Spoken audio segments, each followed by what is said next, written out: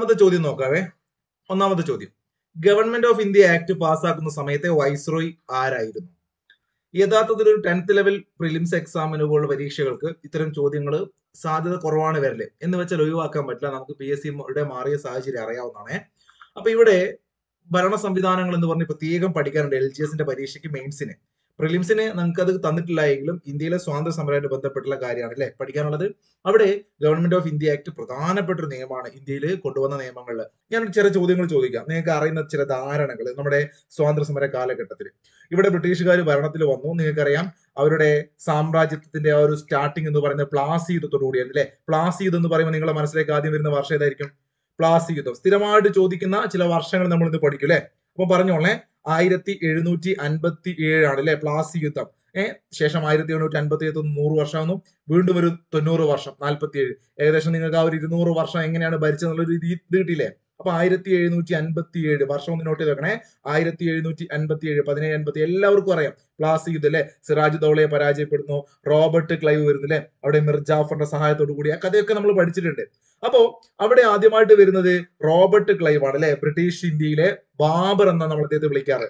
ബംഗാളിലെ ആദ്യത്തെ ഗവർണറാണ്. ബംഗാൾ, ഇന്ത്യ എന്ന് പറയരുത്, ബ്രിട്ടീഷ് ഇന്ത്യ എന്ന് പറയരുത്, ബംഗാളാണ്. അന്ന് ഇന്ത്യ എന്നുള്ള പേരില്ല, ബംഗാൾ എന്നാ വിളിക്കുക. അപ്പൊ അവിടെ ആദ്യമായിട്ട് വന്നത് റോബർട്ട് ക്ലൈവ്, നിങ്ങൾക്കൊക്കെ അറിയാം. പിന്നീട് അവിടെ ഒരു ചോദ്യം ചോദിക്കും, ബ്രിട്ടീഷ് ഇന്ത്യയിലെ ആദ്യത്തെ ഗവർണർ ജനറൽ ആരാണ്? അല്ലെങ്കിൽ ബംഗാളിലെ ആദ്യത്തെ ഗവർണർ ജനറൽ ആരാണ്? അങ്ങനെ രണ്ട് ചോദ്യങ്ങൾ ചോദിക്കും.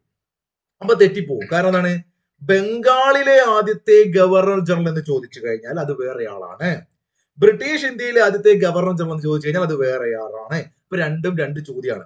ഞാൻ പറയുന്നത് മനസ്സിലായോ? ഇല്ല, ശ്രദ്ധിക്കണം. ബംഗാൾ ആയിരുന്നു ഇന്ത്യയുടെ ആദ്യത്തെ പേര്. ഓക്കെ, അവിടെ ആദ്യമായിട്ട് ആ ബംഗാളിലെ പ്ലാസി യുദ്ധത്തോടു കൂടി റോബർട്ട് ക്ലൈവ് വരുന്നു. അപ്പൊ അവിടെ റോബർട്ട് ക്ലൈവ് വന്നിട്ട് ബ്രിട്ടീഷുകാർ അവരുടെ ഭരണം തുടങ്ങിയാണ്. ശേഷം അവിടെ വന്ന ഒരു ഗവർണറാണ് വാറൻ ഹേസ്റ്റിങ്സ്. വാറൻ ഹേസ്റ്റിങ്സ് നിങ്ങൾക്കറിയാം റെഗുലേറ്റിംഗ് ആക്ട്. ഏത് വർഷമാണ് റെഗുലേറ്റിംഗ് ആക്ട് വന്നത്? സ്ഥിരമായിട്ട് ചോദിക്കുന്ന വർഷം അല്ലേ, 1773. എല്ലാവർക്കും അറിയാം. അറിയാത്ത ആരെങ്കിലും ഉണ്ടെ പഠിച്ചോളാം. ഏത് 10th ലെവൽ ഏത് LGS പരീക്ഷയ്ക്ക് ചോദിക്കും. കാരണം ബ്രിട്ടീഷുകാർ ആദ്യമായിട്ട് അവരുടെ പാർലമെന്റിൽ ഇന്ത്യക്ക് വേണ്ടി ഒരു നിയമം കൊണ്ടുവരുന്നു. റെഗുലേറ്റ് ചെയ്യാണ് കേട്ടോ. അവര് നമ്മളെ കൃത്യമായിട്ട് ഭരിക്കാൻ തീരുമാനിച്ചു അല്ലെ. അതുവരെ ഈസ്റ്റ് ഇന്ത്യ കമ്പനി ഇങ്ങനെ കാര്യങ്ങളൊക്കെ ചെയ്യുക. പക്ഷെ കുറച്ചുകൂടി ആധികാരികമായിട്ട് നമ്മൾ ഡീറ്റെയിൽ ആയിട്ട് ഇതൊക്കെ ക്ലാസ് യൂട്യൂബിൽ മുമ്പ് എടുത്തിട്ടുണ്ട് കേട്ടോ. അതൊക്കെ നിങ്ങൾക്ക് കാണാം വളരെ വിശദമായിട്ട്. അപ്പൊ 1773 റെഗുലേറ്റിംഗ് ആക്ടോട് കൂടി വാറൻ ഹേസ്റ്റിങ്സ് എന്ത് ചെയ്യുന്നു? ബംഗാളില് ആ ഗവർണർക്ക് പകരം കുറച്ചുകൂടി ഒന്ന് ഉയരുകയാണ്, ഗവർണർ ജനറൽ ആവുകയാണ് കേട്ടോ. അങ്ങനെ അദ്ദേഹം ഗവർണർ ജനറൽ ആവുന്നു. പിന്നീട് ഒരുപാട് കാലം ഒരുപാട് ആളുകൾ വരുന്നു അല്ലെ. കോൺവാലീസ് എന്ന് പറയുമ്പോൾ കഴിഞ്ഞ ദിവസം CPO എക്സാം നടന്നു അല്ലെ, വനിതകളുടെ. ഇനി CPO അടുത്ത് നടക്കാൻ പോവാണ്. അപ്പൊ നോക്കൂ, കോൺവാലീസ് എന്ന് കേൾക്കുമ്പോൾ കോൺസ്റ്റബിൾ CPO പോലീസ്, അങ്ങനെ ആലോചിക്കുക. കോൺസ്റ്റബിൾ എന്ന് പറഞ്ഞാൽ പോലീസ്, ഇന്ത്യൻ പോലീസ് സമ്പ്രദായത്തിന്റെ പിതാവ്, അതുപോലെ തന്നെ ഇന്ത്യൻ സിവിൽ സർവീസിന്റെ പിതാവ്. ഇതൊക്കെയാണ് ചോദിക്കുക നിങ്ങളുടെ 10th ലെവലില്. ഇന്ത്യൻ പോലീസ് സംവിധാനത്തിന്റെ പിതാവ് ആരാണ്? അപ്പൊ കോൺസ്റ്റബിൾ, കോൺവാലീസ് എഴുതി വെക്കണം, അങ്ങനെ പഠിക്കണം. അപ്പൊ നമ്മൾ പറഞ്ഞ കാര്യങ്ങൾ ആദ്യമായിട്ട് ഒരു ബ്രിട്ടീഷ് അവരുടെ നേതാവ് അല്ലെ, അവരുടെ നേതൃത്വത്തിൽ ഇവിടെ ഒരു ഗവർണർ ആവുന്ന റോബർട്ട് ക്ലൈവ് ആണ്, ബംഗാൾ ആദ്യത്തെ ഗവർണർ. ശേഷം നോക്കൂ, അവിടെ ആ പദവി മാറിയിട്ട് ഗവർണർ ജനറൽ ആവുന്നു. അദ്ദേഹമാണ് വാറൻ ഹേസ്റ്റിങ്സ്. 1773 കൂടി റെഗുലേറ്റിംഗ് ആക്ടോട് കൂടി ഗവർണർ ജനറൽ ആവുന്നു. ഓക്കെ, പിന്നീട് 74 നമ്മുടെ സുപ്രീം കോടതി വരുന്നതും 1784 പിറ്റ്സ് ഇന്ത്യ ആക്ട്, ഇതൊക്കെ നിങ്ങൾക്ക് അറിയുന്നതാണ്. നമ്മൾ ഡീറ്റെയിൽ ആയിട്ട് അടുത്ത മെയിൻ എക്സാമിന് ഞാൻ പറഞ്ഞല്ലോ 6 മാസം ഉണ്ട്, നമുക്ക് ആ സമയത്ത് പഠിക്കാം. ഇപ്പൊ നിങ്ങൾക്ക് ആവശ്യമുള്ള മാത്രമേ പറയുന്നുള്ളൂ. അവിടെ എന്ത് ചെയ്യുന്നു? അവിടെ നമ്മൾ ഈ കാര്യങ്ങളൊക്കെ നിങ്ങളെ മനസ്സിലുണ്ടായിക്കോട്ടെ. ഞാൻ പറഞ്ഞത് വാറൻ ഹേസ്റ്റിങ്സ് ശേഷം കോൺവാലീസ് വരുന്നുണ്ട്. കോൺവാലീസ് എന്ന് കേട്ടാൽ അല്ലെ ശാശ്വത ഭൂനികുതി വ്യവസ്ഥ നിങ്ങളെ മനസ്സിലേക്ക് വരണം. കൃത്യം 20 വർഷം. 1793 നിങ്ങള് പഴശ്ശിരാജ പഠിച്ചിട്ടുണ്ട്. ഞാൻ പറഞ്ഞു പഴശ്ശിരാജ പഠിക്കുമ്പോൾ നിങ്ങൾ ഇന്ത്യൻ ഹിസ്റ്ററി ഇഷ്ടപ്പെട്ട് പഠിക്കുക. 1793 എന്ന് പറഞ്ഞാൽ 1793 പറഞ്ഞാൽ ഏത് ഉറക്കത്ത് ചോദിച്ചാലും പറയണം ശാശ്വത ഭൂനികുതി വ്യവസ്ഥയാണ്. ശാശ്വത ഭൂനികുതി വ്യവസ്ഥയാണ് അല്ലെ, പെർമനന്റ് സെറ്റിൽമെന്റ് ആണ് 1793. നോക്കൂ, അവിടെ ആ ശാശ്വത ഭൂനികുതി വ്യവസ്ഥ കൊണ്ടുവന്നത് കോൺവാലീസ് ആണ്. വാലി അടുത്ത് നോക്കണം. വാലി എന്ന് പറഞ്ഞാൽ താഴ്വര അല്ലെ, താഴ്വര. ഇന്ത്യയിൽ ഭൂമികളെ തിരിച്ചുകൊണ്ട് അവിടെ നികുതി പിരിക്കുന്ന പരിപാടി കൊണ്ടുവരുന്നു. ഇപ്പൊ കോൺവാലീസ്, കോൺസ്റ്റബിൾ എന്ന് പറഞ്ഞാൽ പോലീസ്, ഓക്കെ, വാലി താഴ്വര എന്നൊക്കെ പറഞ്ഞാൽ അതൊക്കെ നോക്കുക കളക്ടർമാരാണ് അല്ലെ. ഇന്ത്യക്കകത്ത് ഈ സിവിൽ സർവീസ് പരിപാടി, നമ്മുടെ റവന്യൂ ഡിപ്പാർട്ട്മെന്റ് എന്ന് പറഞ്ഞാൽ കളക്ടർമാരല്ലടാ. അപ്പൊ ഇന്ത്യയിൽ സിവിൽ സർവീസ്, അങ്ങനെയൊക്കെ നിങ്ങൾ ആലോചിക്കുക, ഇഷ്ടപ്പെട്ട ആലോചിച്ച് ഇതൊന്നും ബൈഹാർട്ട് പഠിക്കണ്ട. ഓക്കെ, 1793 1773 നമ്മൾ റെഗുലേറ്റിംഗ് ആക്ട് പഠിച്ചേ. അങ്ങനെ വാറൻ ഹേസ്റ്റിങ്സ് പഠിച്ചു. പിന്നീട് കോൺവാലിസ് വരുന്നു. ഓക്കെ, വളരെ പ്രധാനപ്പെട്ട കാര്യം മാത്രമേ പറയൂ. അവിടെ നിങ്ങൾ നിങ്ങളുടെ റാങ്ക് ഫയൽ ഒരുപാട് ഫാക്ട് ഉണ്ടാവും. അത് നിങ്ങൾ പിന്നീട് പഠിച്ചോളൂ, നമുക്ക് മെയിൻ എക്സാമിന് ഉപകാരപ്പെടും. ഓക്കെ, അപ്പൊ 93 ആ സമയത്ത് കോൺവാലിസ്. പിന്നീട് നോക്കൂ, സൈനിക സഹായ വ്യവസ്ഥ സ്ഥിരം ചോദിക്കുന്ന ചോദ്യമാണ്. 100 തവണയെങ്കിലും PS റിപ്പീറ്റ് ചെയ്യുന്ന ചോദ്യമാണ്. സൈനിക സഹായ വ്യവസ്ഥ അല്ലെ, സബ്സിഡറി അലയൻസ് അല്ലെ, ഏത് വർഷമായിരുന്നുടാ അല്ലെ? എല്ലാവർക്കും അറിയാം 1798 അവിടെയാണ് നമ്മുടെ SCERT പാഠഭാഗത്ത് 7ാം ക്ലാസ്സിലെ കുഞ്ഞുമക്കളെ പാഠഭാഗത്ത് പറയുന്നത്. നിങ്ങളോട് കഴിഞ്ഞ ദിവസം ചോദ്യം ചോദിച്ചിരുന്നു ഞാൻ അല്ലെ, അവിടെ തഞ്ചാവൂര് വരുന്നു അല്ലെ, അങ്ങനെ പല സ്ഥലങ്ങൾ നമ്മളിങ്ങനെ എഴുതിയിട്ട് നിങ്ങളോട് ചോദിച്ചു ഏതെല്ലാമാണ് സൈനിക സഹായ വ്യവസ്ഥയിൽ ഒപ്പുവെച്ച നാട്ടുരാജ്യങ്ങൾ. ഓർമ്മയുണ്ടോ നിങ്ങൾക്ക് ആ ചോദ്യം? SCERT 7ാം ക്ലാസ്സിലെ ഫാക്ട് ആണ്. അവിടെ സൈനിക സഹായ വ്യവസ്ഥ എന്ന് പറയുമ്പം അവിടെയാണ് വെല്ലസ്ലി വരുന്നത്. ഏത് വെല്ലസ്ലിയാണ്? സംശയമാണ്. റിച്ചാർഡ് വെല്ലസ്ലി ആണോ ആർതർ വെല്ലസ്ലി ആണോ? ഡൗട്ട് വരും. 2 വെല്ലസ്ലിയാ, ചേട്ടനും അനിയനാ. റിച്ചാർഡ് കോളി വെല്ലസ്ലി ഉണ്ട് അല്ലെ, ആർതർ വെല്ലസ്ലി ഉണ്ട്. ആർതർ എന്ന് കേൾക്കുമ്പോൾ നിങ്ങളെ മനസ്സിൽ വേണ്ടതാണ് ആർതർ. വളരെ ഉശിരനായ ചങ്ങായിയാണ് അല്ലെ, ആരെയും അടിച്ചു തെറിപ്പിക്കാൻ പറ്റുന്നവനാണ് ആർതർ. ആരെയും അടിച്ചു തെറിപ്പിക്കാൻ പറ്റുന്നവരാണ് ആർതർ വെല്ലസ്ലി. അങ്ങനെ ആലോചിക്കണം. ആരെയും അടിച്ചു തെറിപ്പിക്കാൻ പറ്റുന്ന ആർതർ വെല്ലസ്ലി. റിച്ചാർഡ് ഒരു പാവാണ് അല്ലെ, കുറച്ച് പൈസ ഉള്ള ആളാണ് റിച്ചാർഡ് വെല്ലസ്ലി. ഞാൻ പറയുന്നത് ശ്രദ്ധിക്കണം. നിങ്ങളുടെ മനസ്സിൽ ഇപ്പൊ 3 പേരുകളെ 4 പേരാണ് ഞാൻ പറഞ്ഞത്. ഒന്ന് റോബർട്ട് ക്ലൈവ് നിങ്ങൾ പഠിച്ചു. പിന്നീട് വാറൻ ഹേസ്റ്റിങ്സ് അല്ലെ, ആദ്യത്തെ ഗവർണർ ജനറൽ. പിന്നീട് പറഞ്ഞതാണ് വാറൻ ഹേസ്റ്റിംഗ്സിന് ശേഷം കോൺവാലിസ് എന്ന് പറയുമ്പോൾ കോൺസ്റ്റബിൾ കിട്ടി, സിവിൽ സർവീസ് കിട്ടി അല്ലെ, അങ്ങനെയൊക്കെ കിട്ടി. ശാശ്വത ഭൂനീതി വ്യവസ്ഥ കിട്ടി. ആ ശാശ്വത ഭൂനീതി വ്യവസ്ഥ ഞാൻ പഴശ്ശിരാജ എങ്ങനെ കണക്ട് ചെയ്യാൻ പറഞ്ഞത്? 93 മുതൽ ആ പഴശ്ശി കലാപം ആരംഭിക്കുന്നത് അല്ലെ, ശാശ്വത ഭൂനീതി വ്യവസ്ഥ. അതിന്റെ 1 കൊല്ലം മുമ്പ് എന്ന് വെച്ചാൽ നമ്മൾ ടിപ്പുവിനെ ശരിയാക്കുന്നുണ്ട് 92. ഓക്കെ, ആ ടിപ്പുവിനെ ശരിയാക്കി ശ്രീരംഗപട്ടണത്ത് അവിടെ വെച്ച് ഒരു ഉടമ്പടി നടത്തുന്നു 92. അതോടുകൂടി മലബാർ ഈ ബ്രിട്ടീഷുകാരുടെ കീഴിലാവുകയാണ്. അങ്ങനെയാണ് നമ്മൾ എന്താണ് ഈ പറയുന്ന പഴശ്ശി കലാപവും നമ്മുടെ മലബാർ ബ്രിട്ടീഷുകാർ കിട്ടിയതൊക്കെ നമ്മൾ പഠിക്കുന്നത്. അപ്പൊ നിങ്ങളോട് പറഞ്ഞ കാര്യത്തിലേ ഉള്ളൂ. ഞാൻ എന്താ പറഞ്ഞത് ഈ പറഞ്ഞ 98 സൈനിക സഹായ വ്യവസ്ഥ വരുന്നു. അവിടെ റിച്ചാർഡ് വെല്ലസ്ലി ആണ് ഇന്ത്യ എന്ന് പറയാൻ പറ്റില്ല, അന്ന് ബംഗാളാണ്. ഓക്കെ, അപ്പൊ ബംഗാളിലെ ഗവർണർ ജനറൽ ആരാണ്? Richard Wellesley. നോക്കൂ, 1798 സൈനിക സഹായ വ്യവസ്ഥ നടപ്പിലാക്കിയ സമയത്ത് ആരാണ്? റിച്ചാർഡ് വെല്ലസ്ലി ആണ് ആ സമയത്ത് നമ്മുടെ ബംഗാളിലെ ഗവർണർ ജനറൽ. അദ്ദേഹം റിച്ചായ മനുഷ്യനായതുകൊണ്ട് അദ്ദേഹത്തെ ഗവർണർ ജനറൽ ആക്കി. ഓക്കെ, അങ്ങനെയാണെങ്കിൽ എന്റെ ചോദ്യം ഇതാണ്, ഈ പറയുന്ന റിച്ചാർഡ് വെല്ലസ്ലിയുടെ സഹോദരൻ അല്ലെ ആർതർ വെല്ലസ്ലി, ആരെയും ശരിയാക്കുന്ന ആൾ. പഴശ്ശിരാജയെ ഇവിടെ വന്നിട്ട് കോൽക്കാർ എന്ന് പറയുന്ന സംഘത്തെ ഉപയോഗിച്ച് പഴശ്ശിരാജയെ 1805 നവംബർ മാസം 30-ാം തീയതി അല്ലെ എവിടെ വെച്ചിട്ട്? വയനാട്ടിൽ വെച്ചിട്ട് പഴശ്ശിയെ പരാജയപ്പെടുത്തുന്നതിന് നേതൃത്വം കൊടുത്ത ആർതർ വെല്ലസ്ലി അല്ലടാ. ടിപ്പു സുൽത്താൻ 1799 നമ്മൾ പഠിക്കാറുണ്ട് അല്ലെ, ടിപ്പു സുൽത്താൻ മെയ് മാസം 4-ാം തീയതി ടിപ്പുവിനെ വധിക്കുന്നത് ആരാടാ? ആർതർ വെല്ലസ്ലി അല്ലേ. ലോകം കണ്ട ഏറ്റവും മഹാനായ പോരാളിയായ നെപ്പോളിയൻ ബോണപ്പാർട്ടിനെ നോക്കൂ, വാട്ടർലൂ യുദ്ധത്തിൽ പരാജയപ്പെടുന്ന ആരാണ്? ആർതർ വെല്ലസ്ലി ആണ്. അപ്പൊ നിങ്ങളെ മനസ്സിൽ ഇതൊക്കെ ഒരു ഇഷ്ടം വേണം. ആർതർ വെല്ലസ്ലി ഞാൻ പഠിച്ചു അല്ലെ, നമ്മുടെ സിനിമ കാണുന്ന മാതിരി പുലിമുരുകൻ എന്നൊക്കെ പറയുന്നത് ഇനി ആർതർ വെല്ലസ്ലി. ഓക്കെ, അത് റിച്ചാർഡ് വെല്ലസ്ലിയുടെ സഹോദരനാണ്. 98 സൈനിക സഹായ വ്യവസ്ഥ കൊണ്ടുവന്നൊക്കെ അദ്ദേഹത്തിന്റെ സഹോദരൻ പാവം ബംഗാൾ കടുവ എന്ന് സ്വയം വിശേഷിപ്പിച്ച അല്ലെ, ബ്രിട്ടീഷ് ഇന്ത്യയിലെ അക്ബർ എന്നൊക്കെ വിളിക്കുന്ന ചങ്ങായി, അദ്ദേഹത്തിന്റെ ജ്യേഷ്ഠൻ. നോക്കണേ പോയിന്റാ, സ്ഥിരം ചോദ്യ. LGS 10th പ്രിലിംസ് എല്ലാത്തിനും ചോദിക്കും. ബ്രിട്ടീഷ് ഇന്ത്യയിലെ അക്ബർ എന്നറിയപ്പെടുന്ന ആരാണ്? അത് പാവം റിച്ചാർഡ് വെല്ലസ്ലി. സ്വയം ബംഗാൾ കടുവ എന്ന് വിളിച്ച ആരാണ്? അത് പാവം റിച്ചാർഡ് വെല്ലസ്ലി. ഞാൻ ഈ പറഞ്ഞ പുള്ളിക്കാരന്റെ സഹോദരന്റെ കാര്യമാണ്. അതാണ് ആർതർ വെല്ലസ്ലി. ഓക്കെ, അദ്ദേഹമാണ് പഴശ്ശിയെ പരാജയപ്പെടുത്തിയത്. അദ്ദേഹമാണ് ഡ്യൂക്ക് ഓഫ് വെല്ലിംഗ്ടൺ എന്നറിയപ്പെടുന്നത്. Duke of Wellington. ഇന്നലത്തെ ചോദ്യം എന്തായിരുന്നു? ഗവൺമെന്റ് ഓഫ് ഇന്ത്യ ആക്ട് പാസ്സാക്കിയ സമയത്ത് വൈസ്രോയ് അത് വെല്ലിംഗ്ടൺ പ്രഭുവാണ്. ഇത് പഠിக்க ചില ആളുകൾ എന്ത് ചെയ്യും? തെറ്റിക്കാറുണ്ട്. ഓക്കെ, അപ്പൊ നിങ്ങളെ മനസ്സിലുണ്ടാവേണ്ടത് ഡ്യൂക്ക് ഓഫ് വെല്ലിംഗ്ടൺ, വെല്ലിംഗ്ടണിലെ രാജകുമാരൻ എന്നറിയപ്പെടുന്നതാണ് ആർതർ വെല്ലസ്ലി. നേരത്തെ പറഞ്ഞ നെപ്പോളിയനൊക്കെ പരാജയപ്പെടുത്തിയില്ലേ, പിൽക്കാലത്ത് ബ്രിട്ടീഷുകാരുടെ ഏറ്റവും പ്രധാനപ്പെട്ട നേതാവായി മാറിയ ആർതർ വെല്ലസ്ലി. അപ്പൊ നമ്മൾ പറഞ്ഞത് ഇങ്ങനെ ഗവർണർ ജനറൽമാർ നിങ്ങൾ പഠിക്കണം. ഓക്കെ, അപ്പൊ ഒരുപാട് പേരുകൾ, ജോർജ് ബെർലോം വരുന്നു, ചാൾസ് മെറ്റ്കാഫ് വരുന്നു, അങ്ങനെ ഒരുപാട് ആളുകൾ പിന്നീട് വരുന്നുണ്ട്. അപ്പൊ എല്ലാവരുടെ പേരൊന്നും നിങ്ങൾ മിൻഡോ ഫസ്റ്റ് വരുന്നു. ഓക്കെ, അതെല്ലാം ഒന്നും നിങ്ങൾ ഇപ്പൊ എന്താക്കണ്ട, ഒരു 10th പ്രിലിംസിൽ പോകുമ്പോൾ ബൈ ഹാർട്ട് പഠിക്കണം ഞാൻ നിർബന്ധിക്കില്ല, പഠിക്കാൻ നല്ലതാണ്. ഓക്കെ, നിങ്ങൾക്ക് ഒരു 90 മാർക്ക് 95 മാർക്ക് സ്കോർ ചെയ്യാൻ ആഗ്രഹിക്കുന്നവരെ സംബന്ധിച്ച് പഠിക്കണം. ഒരു 70-80 മാർക്ക് സ്കോർ ചെയ്യുന്നവരെ സംബന്ധിച്ചുള്ള കാര്യം ഞാൻ പറയുന്നത് കേട്ടോ. ഇപ്പം നീങ്ങാതെ ഏറ്റവും പിറകിൽ നിൽക്കുന്ന ആളുകളെ സംബന്ധിച്ച് അപ്പൊ വാറൻ ഹേസ്റ്റിങ്സ് പഠിച്ചു, അതിനുശേഷം കോൺവാലിസ്, വെല്ലസ്ലി, അങ്ങനെ പോവാണ്. അവിടെ നോട്ടെ, നമ്മൾ തൽക്കാലം വിട്ടു. ഇനി എന്റെ അടുത്ത ചോദ്യം ഇതാണ് നിങ്ങൾ പഠിക്കേണ്ടത്. ബ്രിട്ടീഷ് ഇന്ത്യ അതുവരെ നിങ്ങൾ ബംഗാൾ എന്നാണ് വിളിച്ചത്. ഈ വാറൻ ഹേസ്റ്റിങ്സ് ആണെങ്കിലും കോൺവാലിസ് ആണെങ്കിലും ഓക്കെ വെല്ലസ്ലി ആണെങ്കിലും ഇതൊക്കെ ബംഗാളാ. അത് മാറുന്നു. നോക്കൂ 1800കളിലേക്ക് പോകുന്നു. 1833 ആ ഒരു കാലഘട്ടത്തെ സമയത്ത് നമ്മുടെ ഇന്ത്യയിൽ എന്താവുന്നു, ആ കുറച്ചുകൂടി വ്യാപിക്കുന്നു ഇന്ത്യ മഹാരാജ്യത്തിന്റെ പല മേഖലയിലേക്ക്. അങ്ങനെ അത് ബ്രിട്ടീഷ് ഇന്ത്യ എന്നുള്ള പേര് വരുന്നു. അപ്പൊ ബ്രിട്ടീഷ് ഇന്ത്യയിൽ ആദ്യത്തെ ഗവർണർ ജനറൽ ആരാണെന്ന് ചോദിക്കാം അല്ലെ. എല്ലാവർക്കും ഇഷ്ടപ്പെട്ട ഒരു ഗവർണർ ജനറൽ ആയിരിക്കും, ഉദാര മനസ്കനായ ഗവർണർ ജനറൽ എന്നൊക്കെ അറിയപ്പെടുന്ന ചങ്ങായി ഷാർജ എന്നുള്ള പേര് നോക്ക് കമന്റ് ചെയ്യണേ. കമന്റ് ചെയ്ത് വെരി ഗുഡ്. നിങ്ങൾ കമന്റ് ചെയ്തോളട്ടെ, എല്ലാവരും കമന്റ് ചെയ്യണം. ഞാൻ നിങ്ങളെ കമന്റ് വായിച്ചുകൊണ്ടിരിക്കുന്ന പേര് വായിക്കാത്തത് നിങ്ങൾ പ്രയാസം വിചാരിക്കേണ്ട. ഓക്കെ, അപ്പൊ എന്താണ് അത് നമ്മുടെ വില്യം ബെന്റിക് ആണ് ഉദാര മനസ്കനായ ഗവർണർ ജനറൽ അല്ലെ. നമ്മുടെ കൊൽക്കത്തയിൽ ആദ്യമായിട്ടൊരു മെഡിക്കൽ കോളേജ് വരുന്നു, ആസാം റൈഫിൾസ് വരുന്നു, ഇംഗ്ലീഷ് വിദ്യാഭ്യാസം അല്ലെ, ഇന്ത്യയിലെ ഇംഗ്ലീഷ് വിദ്യാഭ്യാസത്തെ ഔദ്യോഗിക ഭാഷയായിട്ട് കൊണ്ടുവരും. അങ്ങനെ ഒരുപാട് കാര്യങ്ങൾ ചെയ്ത നല്ലൊരു മനുഷ്യനായിരുന്നു അല്ലെ. ഭരണപരമായ കാര്യങ്ങൾ നമ്മുടെ ഇന്ത്യയെ ഒരു പുതിയ കാലഘട്ടത്തിലേക്ക് നയിച്ച നല്ലൊരു ഭരണാധികാരിയായിരുന്നു വില്യം ബെന്റിക്. സതിയൊക്കെ നിർത്തുന്നില്ലടാ. നിങ്ങൾക്ക് വില്യം ബെന്റിക് കേൾക്കുമ്പോൾ സതി ആലോചിക്കണം അല്ലെ. അപ്പൊ സതി നിർത്തിയ വർഷം 828 എന്ത് സംഭവിക്കുന്നു?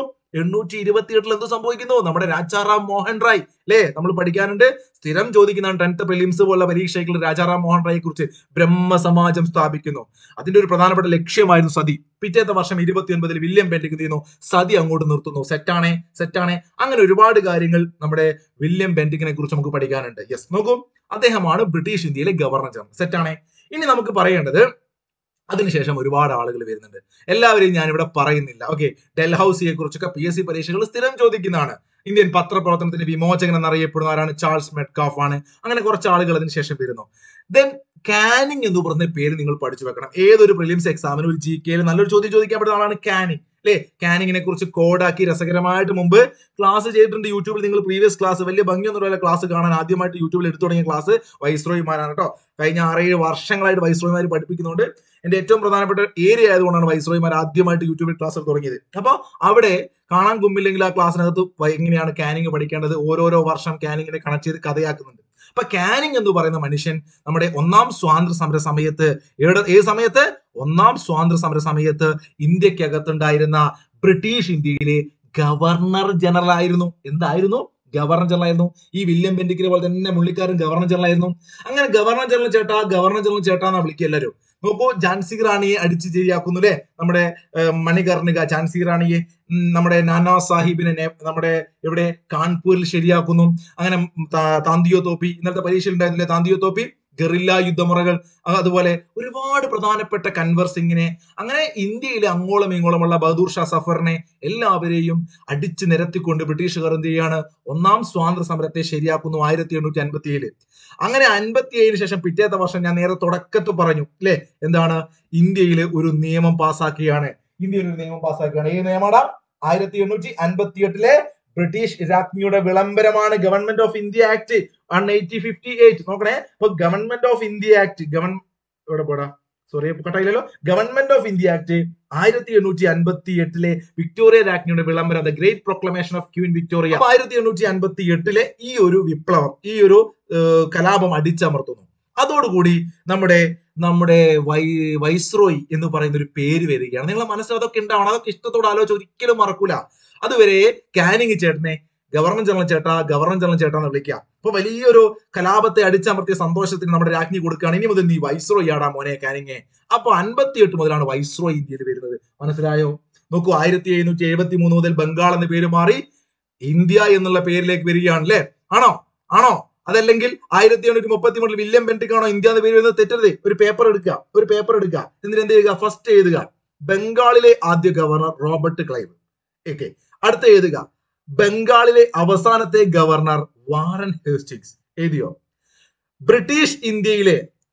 ബംഗാളിലെ ആദ്യത്തെ ഗവർണർ ജനറൽ എഴുതുക വാറൻ ഹേസ്റ്റിങ്സ്.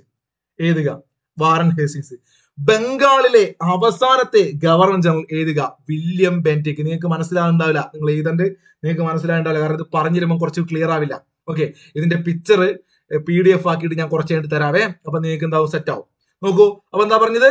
അങ്ങനെ നിങ്ങൾ എഴുതി വെച്ചാൽ PSC എങ്ങനെ ചോദിച്ചാലും നിങ്ങൾക്ക് ഇത് കിട്ടും. അപ്പൊ എന്താ പറഞ്ഞത്?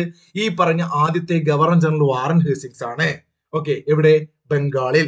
അവസാനത്തെ ഗവർണർ ജനറൽ ബംഗാളിലും ഈ പറയുന്ന വില്യം ബെന്റിക് ആണ്. അങ്ങനെ വില്യം ബെന്റിക്കിന്റെ പേര് മാറി ബ്രിട്ടീഷ് ഇന്ത്യ എന്നാവുന്നു. ബ്രിട്ടീഷ് ഇന്ത്യയിലെ ആദ്യത്തെ ഗവർണർ ജനറൽ വില്യം ബെന്റിക് ആണ്. അങ്ങനെ കുറച്ചു കാലം വരെ ഒരുപാട് ആളുകൾ വന്നു. അങ്ങനെ ഒന്നാമത് സ്വാതന്ത്ര്യ സമരം എത്തിയപ്പം ആ സ്വാതന്ത്ര്യ സമരം ജയിച്ചു.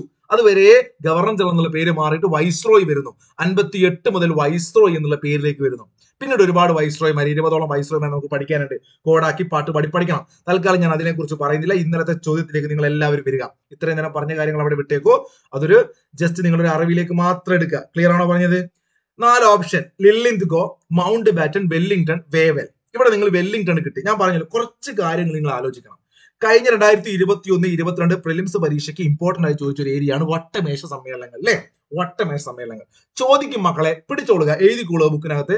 2-3 വട്ടമേശ സമ്മേളനങ്ങൾ നടന്ന സമയത്ത് ഇന്ത്യയുടെ വൈസ്രോയി വെല്ലിംഗ്ടൺ ആയിരുന്നു. വെല്ലിംഗ്ടൺ ഐലൻഡ് ഒക്കെ നിങ്ങൾ കേട്ടിട്ടുണ്ടാവും, അല്ലെ? അപ്പൊ വട്ടമേശ സമ്മേളനം 2ഉം 3ഉം നോക്കണേ, വെല്ലിംഗ്ടൺ ആണ്. അപ്പൊ ഒന്ന് ഇയാളല്ല എന്ന് മനസ്സിലുണ്ട്, അല്ലെ? ഒന്ന് ഇയാളല്ല.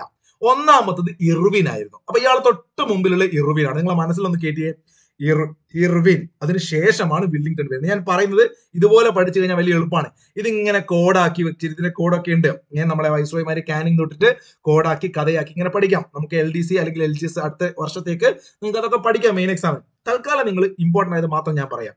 ഈ വെല്ലിംഗ്ടൺ എന്ന് പറയുന്ന ചങ്ങാതി 2-3 വട്ടമേശ സമ്മേളനങ്ങൾ പങ്കെടുത്തിരുന്നു. ബർമയെ ഇന്ത്യയിൽ നിന്ന് വേർപെടുത്തിയ ഇദ്ദേഹമാണ്. 2 പോയിന്റ് കിട്ടിയോ? പിന്നെ മൂന്നാമത്തെ ഒരു പോയിന്റ് പറയാം, RBI നിലവിൽ വന്ന സമയത്ത് ഇദ്ദേഹമായിരുന്നു. അപ്പൊ വെല്ലിംഗ്ടൺ എന്ന് കേട്ടാൽ ഇനി 3 പോയിന്റ് നിങ്ങൾക്ക് ഓർമ്മ ഉണ്ടാവണം മിനിമം. നമ്മൾ ഇന്നലത്തെ ചോദ്യം അടക്കം 4 പോയിന്റ്, 4 നിങ്ങൾക്ക് ഓർമ്മ ഉണ്ടാവും എല്ലാവർക്കും. വെല്ലിംഗ്ടൺ, അല്ലെ? വെല്ലിംഗ്ടൺ എന്ന് പറയുന്ന ചങ്ങാതിയെ കേട്ടാൽ ഒന്ന് ഗവൺമെന്റ് ഓഫ് ഇന്ത്യ ആക്ട് പാസ്സാക്കിയ സമയത്ത്, ശ്രദ്ധിക്കണം, പാസ്സാക്കിയ സമയത്ത് 35 ഇദ്ദേഹമാണ്. എന്നാൽ ഇത് ഇന്ത്യയിൽ നിലവിൽ വരുന്നത് 37 ആ സമയത്ത് ഇദ്ദേഹമല്ല, അത് മാറി ലില്ലിൻഗോ ആവുന്നുണ്ട്. ഈ ഓപ്ഷനിൽ ഉണ്ടായിരുന്നു. ഓപ്ഷൻ എ ലില്ലിൻഗോ ആയിരുന്നു ഇന്നലെ. അപ്പൊ അത് നമുക്ക് പറയാം. അപ്പൊ തൽക്കാലം നിങ്ങളോട് ഞാൻ 3 പോയിന്റ് പഠിക്കാൻ പറഞ്ഞു വെല്ലിംഗ്ടണെ കുറിച്ച്. 3 പോയിന്റ് പഠിച്ചേ. 2-3 വട്ടമേശ സമ്മേളനങ്ങൾ സെറ്റാണ്. ബർമയെ ഇന്ത്യയിൽ നിന്ന് വേർപെടുത്തി. ഞാൻ ചോദ്യം ചോദിക്കട്ടോ, ഷംനാദ്, രജീഷ്, ഓക്കെ, കൃഷ്ണ, അമൻ, എല്ലാവരോടും ചോദ്യം ചോദിക്കും. അപ്പം ഈ പറയുന്ന 3 point, RBI reserve bank of India, tech പഠിച്ചോളൂ. റിസർവ് ബാങ്ക് ഓഫ് ഇന്ത്യയുടെ ആസ്ഥാനം എവിടെയാടാ? നമുക്ക് എക്കണോമിക്സിനെ കുറിച്ച് പോവാം, നല്ലൊരു സുഖല്ലേ, അല്ലെ? റിസർവ് ബാങ്ക് ഓഫ് ഇന്ത്യയുടെ ആസ്ഥാനം എവിടെയാണ്? സ്ഥിരം ചോദിക്കുന്നതാണ്, മുംബൈ ആണ്. ഇനി മറ്റൊരു ചോദ്യം, എന്നാണ് RBI വന്നത്? നിങ്ങൾ വെല്ലിംഗ്ടൺ എന്ന് പറഞ്ഞാൽ പോരാലോ, അല്ലെ? എടാ, ഗവൺമെന്റ് ഓഫ് ഇന്ത്യ ആക്ട് വന്ന അതേ വർഷമാണ് RBI നിലവിൽ വന്നത്. കൃത്യം ഡേറ്റ് വരെ പഠിക്കണം LGSകാര്. 1935 ഏപ്രിൽ 1 വിട്ടി ഇതിനെ ആലോചിക്കുക. ഇന്ത്യയിലെ ഏറ്റവും പ്രധാനപ്പെട്ട ബാങ്കുകളുടെ ബാങ്ക് എന്നറിയപ്പെടുന്ന, അല്ലെ, ഇന്ത്യയിലെ നോട്ടുകളിലൊക്കെ അച്ചടിച്ചിറക്കുന്ന, ഇന്ത്യയിലെ എല്ലാ കാര്യങ്ങളുടെയും ടോപ്പായി നിൽക്കുന്ന ധനകാര്യ സ്ഥാപനമാണ് reserve bank of India. 1935 April 1 നിലവിൽ വരുന്നു. ഈ ഒരു റിസർവ് ബാങ്ക് ഓഫ് ഇന്ത്യ വരാൻ കാരണമായ ഒരു കമ്മീഷൻ ഉണ്ട്. PSC ചോദിക്കാറുണ്ട്. ഏതാണ് കമ്മീഷൻ? അതാ മക്കളെ, ഹിൽട്ടൺ യങ് കമ്മീഷൻ. നോക്കൂ, 26ലാണ്. അതൊക്കെ പഠിക്കേണ്ട വർഷം കേട്ടോ. 1926 ഹിൽട്ടൺ യങ് കമ്മീഷൻ. നിങ്ങൾ മനസ്സിലുണ്ടാവണം. അപ്പൊ RBI കുറിച്ച് ഈ കഴിഞ്ഞ 2022 ഒരു ചോദ്യം ചോദിച്ചു PSC. അത് ഇതായിരുന്നു: RBI ദേശസാൽക്കരിച്ച വർഷം ഏതാണ്? RBI ദേശസാൽക്കരിച്ച വർഷം ഏതാണ്? കൃത്യമായിട്ട് പറഞ്ഞേ. RBI ദേശസാൽക്കരിച്ച വർഷം. ഇന്ത്യക്ക് സ്വാതന്ത്ര്യമൊക്കെ കിട്ടി. ആലോചിക്കും, ഇന്ത്യക്ക് സ്വാതന്ത്ര്യമൊക്കെ കിട്ടി. പിന്നെ ഒരുപാട് വർഷമുണ്ട് പഠിക്കാൻ. നമുക്ക് ICA പഠിക്കാനുണ്ട്, ഒരുപാട് പഠിക്കാനുണ്ട്. പഞ്ചവത്സര പദ്ധതി, അല്ലെ, എന്തൊക്കെ വന്നു, സുപ്രീം കോടതിയിൽ വരുന്ന ഇലക്ഷൻ കമ്മീഷൻ, ഇതൊക്കെ പഠിക്കണം. അങ്ങനെ കൂട്ടിക്കൊഴിച്ച് അവിയൽ പരിവാക്കണം. അപ്പോഴാണ് നിങ്ങൾ പിടിക്കണം. 1949 പഠിക്കാം. 1949 പഠിക്കുക. ഇന്ത്യ റിപ്പബ്ലിക് ആയിട്ടില്ല. 49 ജനുവരി മാസം 1-ാം തീയതി പിടിച്ചോണേ. അപ്പൊ 49 ജനുവരി 1. ഇപ്പൊ 3 വർഷം നിങ്ങൾ RBI കുറിച്ച് പഠിക്കണം. വെറും 3 വർഷം. ഒരു LGS അടിക്കാൻ നിങ്ങൾക്ക് ഈ 3 വർഷം മതി, ഞാൻ ഗ്യാരണ്ടി കേട്ടോ. ധനകാര്യ സ്ഥാപനമായ RBI കുറിച്ച് 3 വർഷം. ഏതൊക്കെയാ ഞാൻ പറഞ്ഞ വർഷം ഒന്ന് ആലോചിച്ചേ. നമ്മൾ വെല്ലിംഗ്ടണെ കുറിച്ച് 3 പോയിന്റ് ഞാൻ പറഞ്ഞു. അവിടെ നിന്നാണ് അടുത്ത 3 പോയിന്റിലേക്ക് വരുന്നത്. ഓക്കെ, RBI നിലവിൽ വന്ന സമയത്ത് വെല്ലിംഗ്ടൺ ആണ് വൈസ്രോയി. RBI നിലവിൽ വന്ന 35 ഏപ്രിൽ 1-നാണ്. RBI വരാൻ കാരണമായ കമ്മീഷൻ ചോദിക്കും. ഒരുപാട് കമ്മീഷനുകളിലെ SBI വരാൻ കാരണമായ കമ്മീഷൻ, നബാർഡ് വരാൻ കാരണമായ കമ്മീഷൻ, SEBI വരാൻ കാരണമായ കമ്മീഷൻ. അപ്പൊ കമ്മീഷൻ മാറണ്ട. ഇത് ഹിൽട്ടൺ യങ് കമ്മീഷൻ ആണ്. 26 ഹിൽട്ടൺ യങ് കമ്മീഷൻ. നോക്കൂ, 49 ജനുവരി 1 ദേശസാൽക്കരിക്കുന്നു, അല്ലെ, നാഷണലൈസ് ചെയ്യുന്നു. നോക്കൂ, ഇവിടെ ഈ പറയുന്ന മുംബൈയിൽ ആസ്ഥാനമായ RBI, അതിന്റെ ഗവർണർമാരല്ലേ, നിങ്ങൾക്കറിയാം, 1 രൂപ നോട്ട് ഒഴികെ ബാക്കിയെല്ലാം ഒപ്പൊക്കെ ഗവർണർമാരാണ്. ഇപ്പോഴത്തെ ഗവർണറാടാ കറണ്ട് അഫേഴ്സ്. ഇപ്പോഴത്തെ ഗവർണറാണ്, അല്ലെ, ശക്തിയുള്ള മനുഷ്യനാണ് RBIയുടെ ഗവർണർ. ശക്തികാന്ത ദാസ് ആണ്, അല്ലെ. ആദ്യത്തെ governor sir Osborne Arkell Smith ആയിരുന്നു. ഓക്കെ, പിന്നെ ടൈലർ വരുന്നുണ്ട്. അങ്ങനെ ഒരുപാട് ഗവർണർമാർ വരുന്നുണ്ട്. അവിടെ ചോദിക്കും ഇന്ത്യയിൽ RBIയുടെ ഗവർണറായ ആദ്യത്തെ ഇന്ത്യക്കാരൻ ആരാണ്? ഫസ്റ്റ് ഇന്ത്യൻ അല്ലെ, CD ദേശ്മുഖ് ആണ്. അദ്ദേഹത്തെ നിങ്ങൾക്ക് വേറെയും പഠിക്കാനുണ്ട് അല്ലെ. CD ദേശ്മുഖ് ആണ്. രാജ്യത്തിന്റെ മുഖമായി ആദ്യമായിട്ട് വരുന്നു. ദേശത്തിന്റെ മുഖമായി RBIയുടെ ഗവർണറായത് ദേശത്തിന്റെ മുഖമായി ദേശ്മുഖ്, CD ദേശ്മുഖ് അല്ലെ. ഇപ്പം ശക്തികാന്ത ദാസ്, ഇതൊക്കെ പഠിച്ചു വെക്കണം.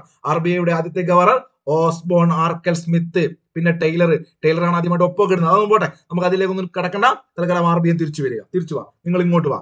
വെല്ലിംഗ്ടൺ 3 പോയിന്റ് കിട്ടിയോ? 2-3 വട്ടമേശ സമ്മേളനങ്ങളിൽ ആ സമയത്ത് ബർമയെ ഇന്ത്യയിൽ നിന്ന് വേർപെടുത്തുന്നു. RBI നിലവിൽ വരുന്നു. സെറ്റാണോ? ഇത്രയും നേരം പറഞ്ഞ കാര്യങ്ങൾ സെറ്റാണോ? സെറ്റാവണം. അവിടെ വെല്ലിംഗ്ടണിന് മുമ്പ് ആരായിരുന്നു വൈസ്രോയി? അങ്ങനെ പറഞ്ഞേ, നമ്മൾ ഇങ്ങനെ വൈസ്രോയിമാരൊക്കെ പഠിക്കുക. വെല്ലിംഗ്ടണിന് മുമ്പ് ആരായിരുന്നു? അപ്പൊ നിങ്ങൾ ഈ ഫാക്ട് ആണ് PSC ചോദിക്കുക. വൈസ്രോയിമാരുടെ അച്ഛന്റെ പേര്, അമ്മയുടെ പേര്, അവർ ജനിച്ച നാടൊന്നും പഠിക്കണ്ട. പ്രധാനപ്പെട്ട സംഗതി ഇപ്പൊ RBI നിലവിൽ വന്നു. അപ്പോൾ അതുപോലെ എപ്പോഴും ചോദിക്കുകയാണ്, ഇന്ത്യൻ നാഷണൽ കോൺഗ്രസ് നിലവിൽ വന്ന സമയത്ത് ആരായിരുന്നു നമ്മുടെ വൈസ്രോയി? 1885 എല്ലാവർക്കും അറിയാലോ. ഒന്നും നോക്കണ്ട, ഡഫറിൻ ആണ് അല്ലെ. ഡഫറിൻ ആണ്. എല്ലാവർക്കും അറിയാം. INC is a microscopic minority എന്ന് പറഞ്ഞ ഡഫറിൻ പ്രഭു ഒരു പാവം ചങ്ങാതിയായിരുന്നു ഡഫറിൻ. ഓക്കെ, അങ്ങനെ ഓരോരോ ഫാക്ട് പഠിക്കണം. ഞാൻ നേരത്തെ പറഞ്ഞു, ഒന്നാം സ്വാതന്ത്ര്യ സമരം നടക്കുമ്പോൾ ആരായിരുന്നു വൈസ്രോയി? അല്ല, ഗവർണർ ജനറൽ കാനിങ്. അങ്ങനെ കിട്ടണം നിങ്ങൾക്ക്. അപ്പൊ ഇവിടെ വെല്ലിംഗ്ടൺ പഠിച്ചേ. അതിനു മുമ്പ് ഞാൻ പറഞ്ഞ പേരെന്തായിരുന്നു? വെല്ലിംഗ്ടൺ മുമ്പ് ഇവിടെ ആരൊക്കെ നേരത്തെ കമന്റ് ചെയ്തു? ഇർവിൻ. ഓർമ്മയുണ്ട് നിങ്ങൾക്ക്? ഇർവിൻ ആണ് അതിന് മുമ്പുള്ള ആള്. ഇർവിൻ എന്ന് പറഞ്ഞാൽ ഒന്നാം വട്ടമേശ സമ്മേളനം. അപ്പൊ തന്നെ നിങ്ങൾ ആലോചിക്കുക, നമ്മുടെ മഹാത്മാജിയായിട്ട് ഇർവിൻ ഒരു ബന്ധമുണ്ട് അല്ലെ. സ്റ്റീവ് ഇർവിൻ അല്ല കേട്ടോ. സ്റ്റീവ് ഇർവിൻ എന്തിന്റെ കുത്തുകൊണ്ടാ മരിച്ചത്? അതൊക്കെ നിങ്ങൾക്ക് അറിയണ്ടോ അല്ലെ. നമ്മുടെ ഇർവിൻ എന്ന് കേൾക്കുമ്പോൾ മക്കളെ ആലോചിക്കേണ്ടത് എന്താ വെച്ചാല്, ഇദ്ദേഹമാണ് ക്രിസ്ത്യൻ. ആ പേര് തന്നെ കേൾക്കണം. ഞാൻ സ്റ്റീവ് ഇർവിൻ അതുകൊണ്ടാ പറഞ്ഞത്. ക്രിസ്ത്യൻ ആണ് ഇദ്ദേഹം. ആണോ? എവിടെ ബാക്കിയുള്ള ഒരു ക്രിസ്ത്യൻ ഒക്കെ ഉണ്ട്. പക്ഷെ ഇദ്ദേഹത്തിന്റെ പേരാണ്, വിശേഷണമാണ് ക്രിസ്ത്യൻ വൈസ്രോയി. അപ്പൊ അത് പിടിച്ചു. ഇർവിൻ ഗാന്ധിജിയുമായിട്ട് ആ ഒരു സന്ധി അല്ലെ, ഇർവിൻ ആണ് നടത്തിയത്. അത് വർഷം ഏതാടാ? അത് 31-ലാണ്. ആക്ച്വലി രണ്ടാം വട്ടമേശ സമ്മേളനം വരുന്നുണ്ട്. പക്ഷേ നിങ്ങൾ ആലോചിക്കേണ്ട, ഗാന്ധി ഇർവിൻ സന്ധിയോട് കൂടിയാണ് ഈ വട്ടമേശ സമ്മേളനം നടക്കുന്നത്. അപ്പൊ ഗാന്ധി ഇർവിൻ സന്ധിയിൽ ഇർവിനും പിന്നീട് വെല്ലിംഗ്ടണും ആയിരുന്നു. ഇതൊക്കെ നിങ്ങളെ മനസ്സിൽ ഉണ്ടാവണം. ഇവിടെയൊക്കെ കൺഫ്യൂഷൻ വരുന്ന കാര്യമാണ്. അപ്പൊ നിങ്ങൾ ചോദിക്കും, രണ്ടാം വട്ടമേശ സമ്മേളനത്തിൽ വെല്ലിംഗ്ടൺ അല്ലേ? അങ്ങനെ ചോദിക്കൂലേ? അപ്പൊ ഇവിടെ ഗാന്ധി ഇർവിൻ സന്ധി 31-ലല്ലേ? ഡൗട്ട് അല്ലേ? അങ്ങനെയാണ് നിങ്ങൾക്ക് വട്ടമേശ സമ്മേളനം അറിയേണ്ടത്. അത് പറഞ്ഞേ, വട്ടമേശ സമ്മേളനം പറഞ്ഞേ. ഒന്നാം വട്ടമേശ സമ്മേളനം ഏത് വർഷം? അത് പറ. എന്നിട്ട് ബാക്കി കാര്യങ്ങൾ ഞാൻ പറഞ്ഞല്ലോ. കഴിഞ്ഞ 2021-22 സ്ഥിരം ചോദ്യമാണ്. ഊഗൂനിയൊക്കെ എല്ലാവർക്കും അറിയാം. കേരളത്തിൽ ഉഗുനി അറിയാത്ത ആരുമില്ലല്ലേ. ഊഗൂനി എന്താ? എന്ന് പറഞ്ഞാൽ ഉപ്പ് സത്യാഗ്രഹം. അപ്പൊ 1930-ലാണ് എന്തുള്ളത്?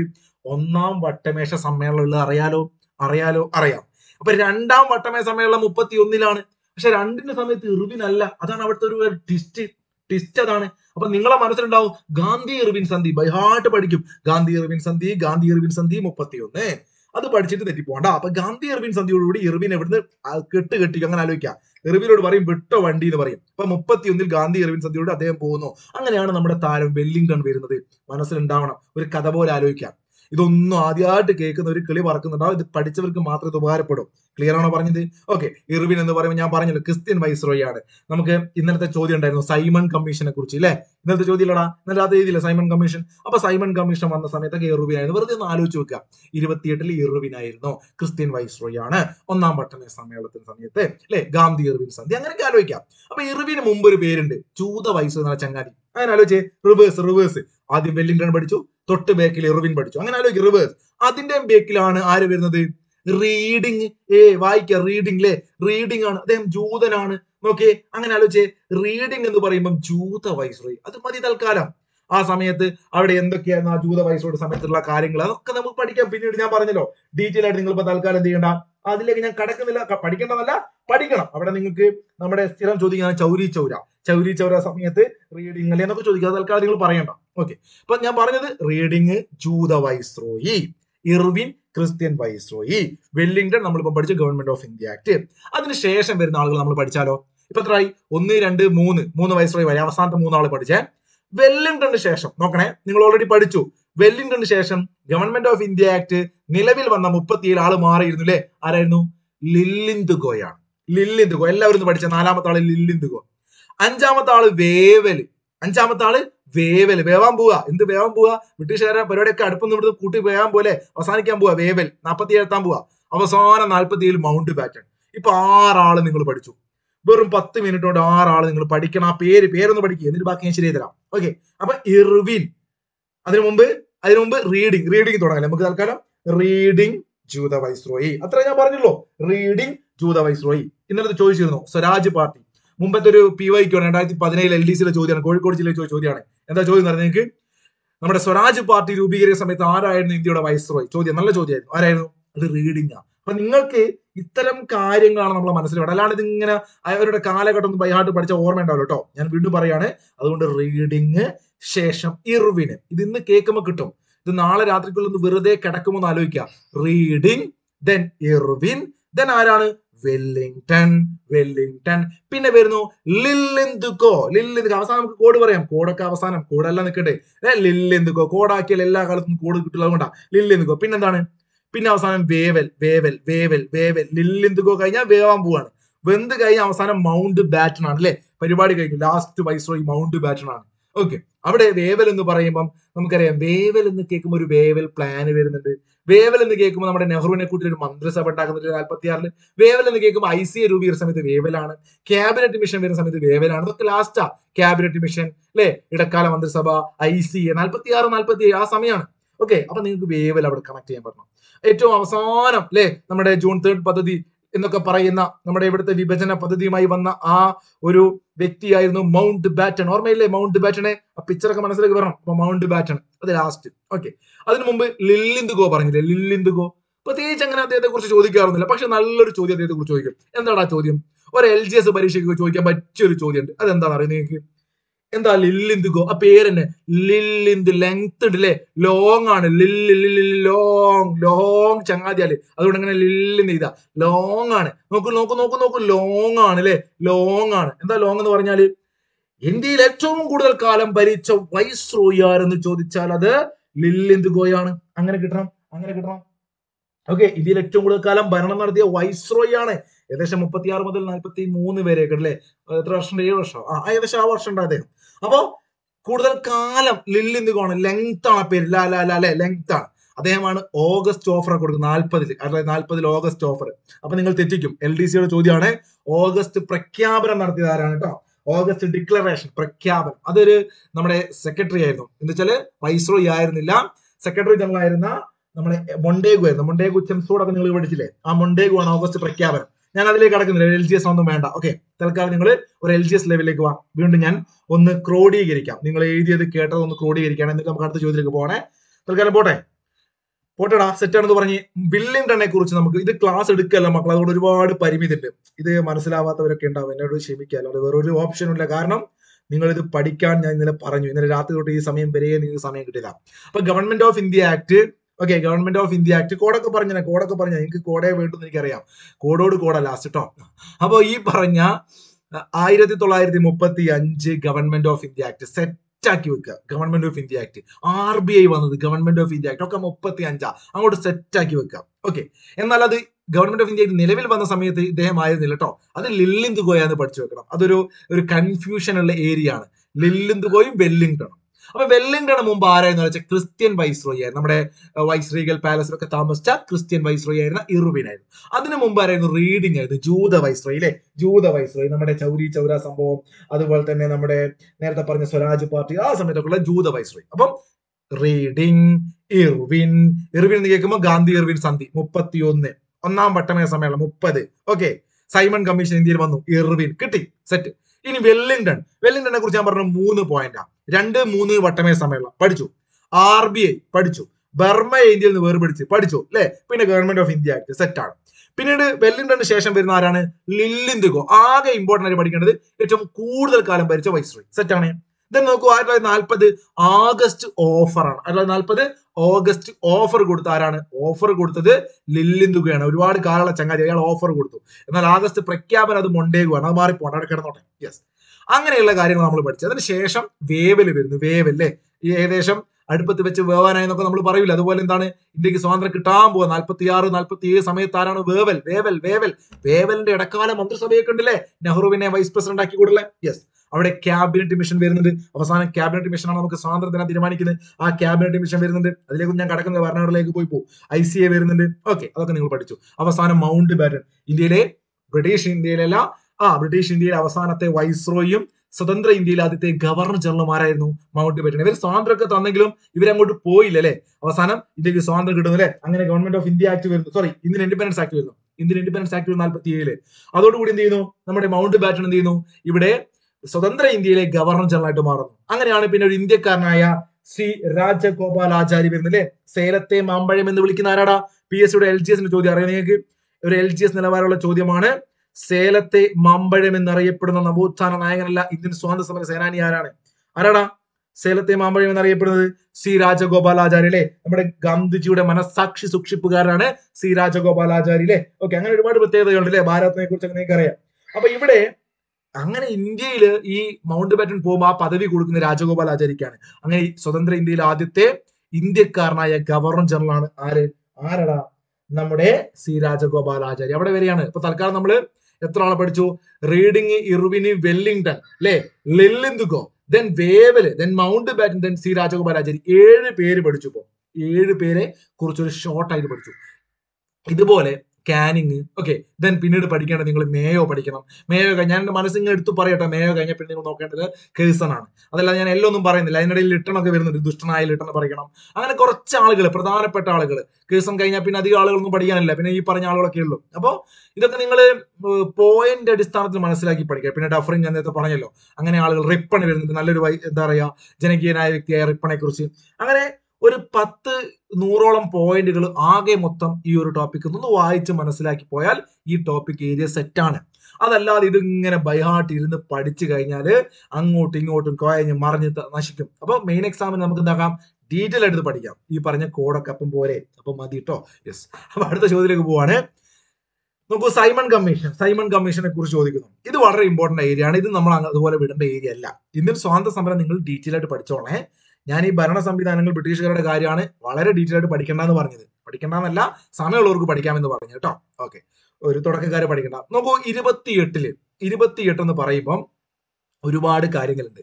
നമുക്ക് ആ കഥകളിലേക്ക് പോകാം. അതുകൊണ്ട് ഒരു കഥയുണ്ട്, അതുകൊണ്ട് ഞാൻ അവസാനം പറഞ്ഞത്. നിങ്ങൾ പറഞ്ഞാൽ, ഞാൻ പിള്ളേരെ ഒരുപാട് പഠിപ്പിച്ച കോഡാണ്. 28 20ഓളം കാര്യങ്ങൾ കഥയാക്കി പഠിക്കാം. അത് ഞങ്ങൾ പോകുന്നതിനുള്ളിൽ നിങ്ങൾ പറഞ്ഞാൽ ആ കോഡ് ഞാൻ പറഞ്ഞുതരാം. ഇവിടെ 28 സൈമൺ കമ്മീഷൻ വന്നു. എവിടെ വന്നു? ഇന്ത്യയിൽ വന്നു എന്നുള്ള കാര്യം നിങ്ങൾ മറക്കേണ്ടത്. 27 നമ്മുടെ ഓപ്ഷനിൽ കൊടുത്തത്. അപ്പോ 1ഉം 3ഉമാണ് ശരി.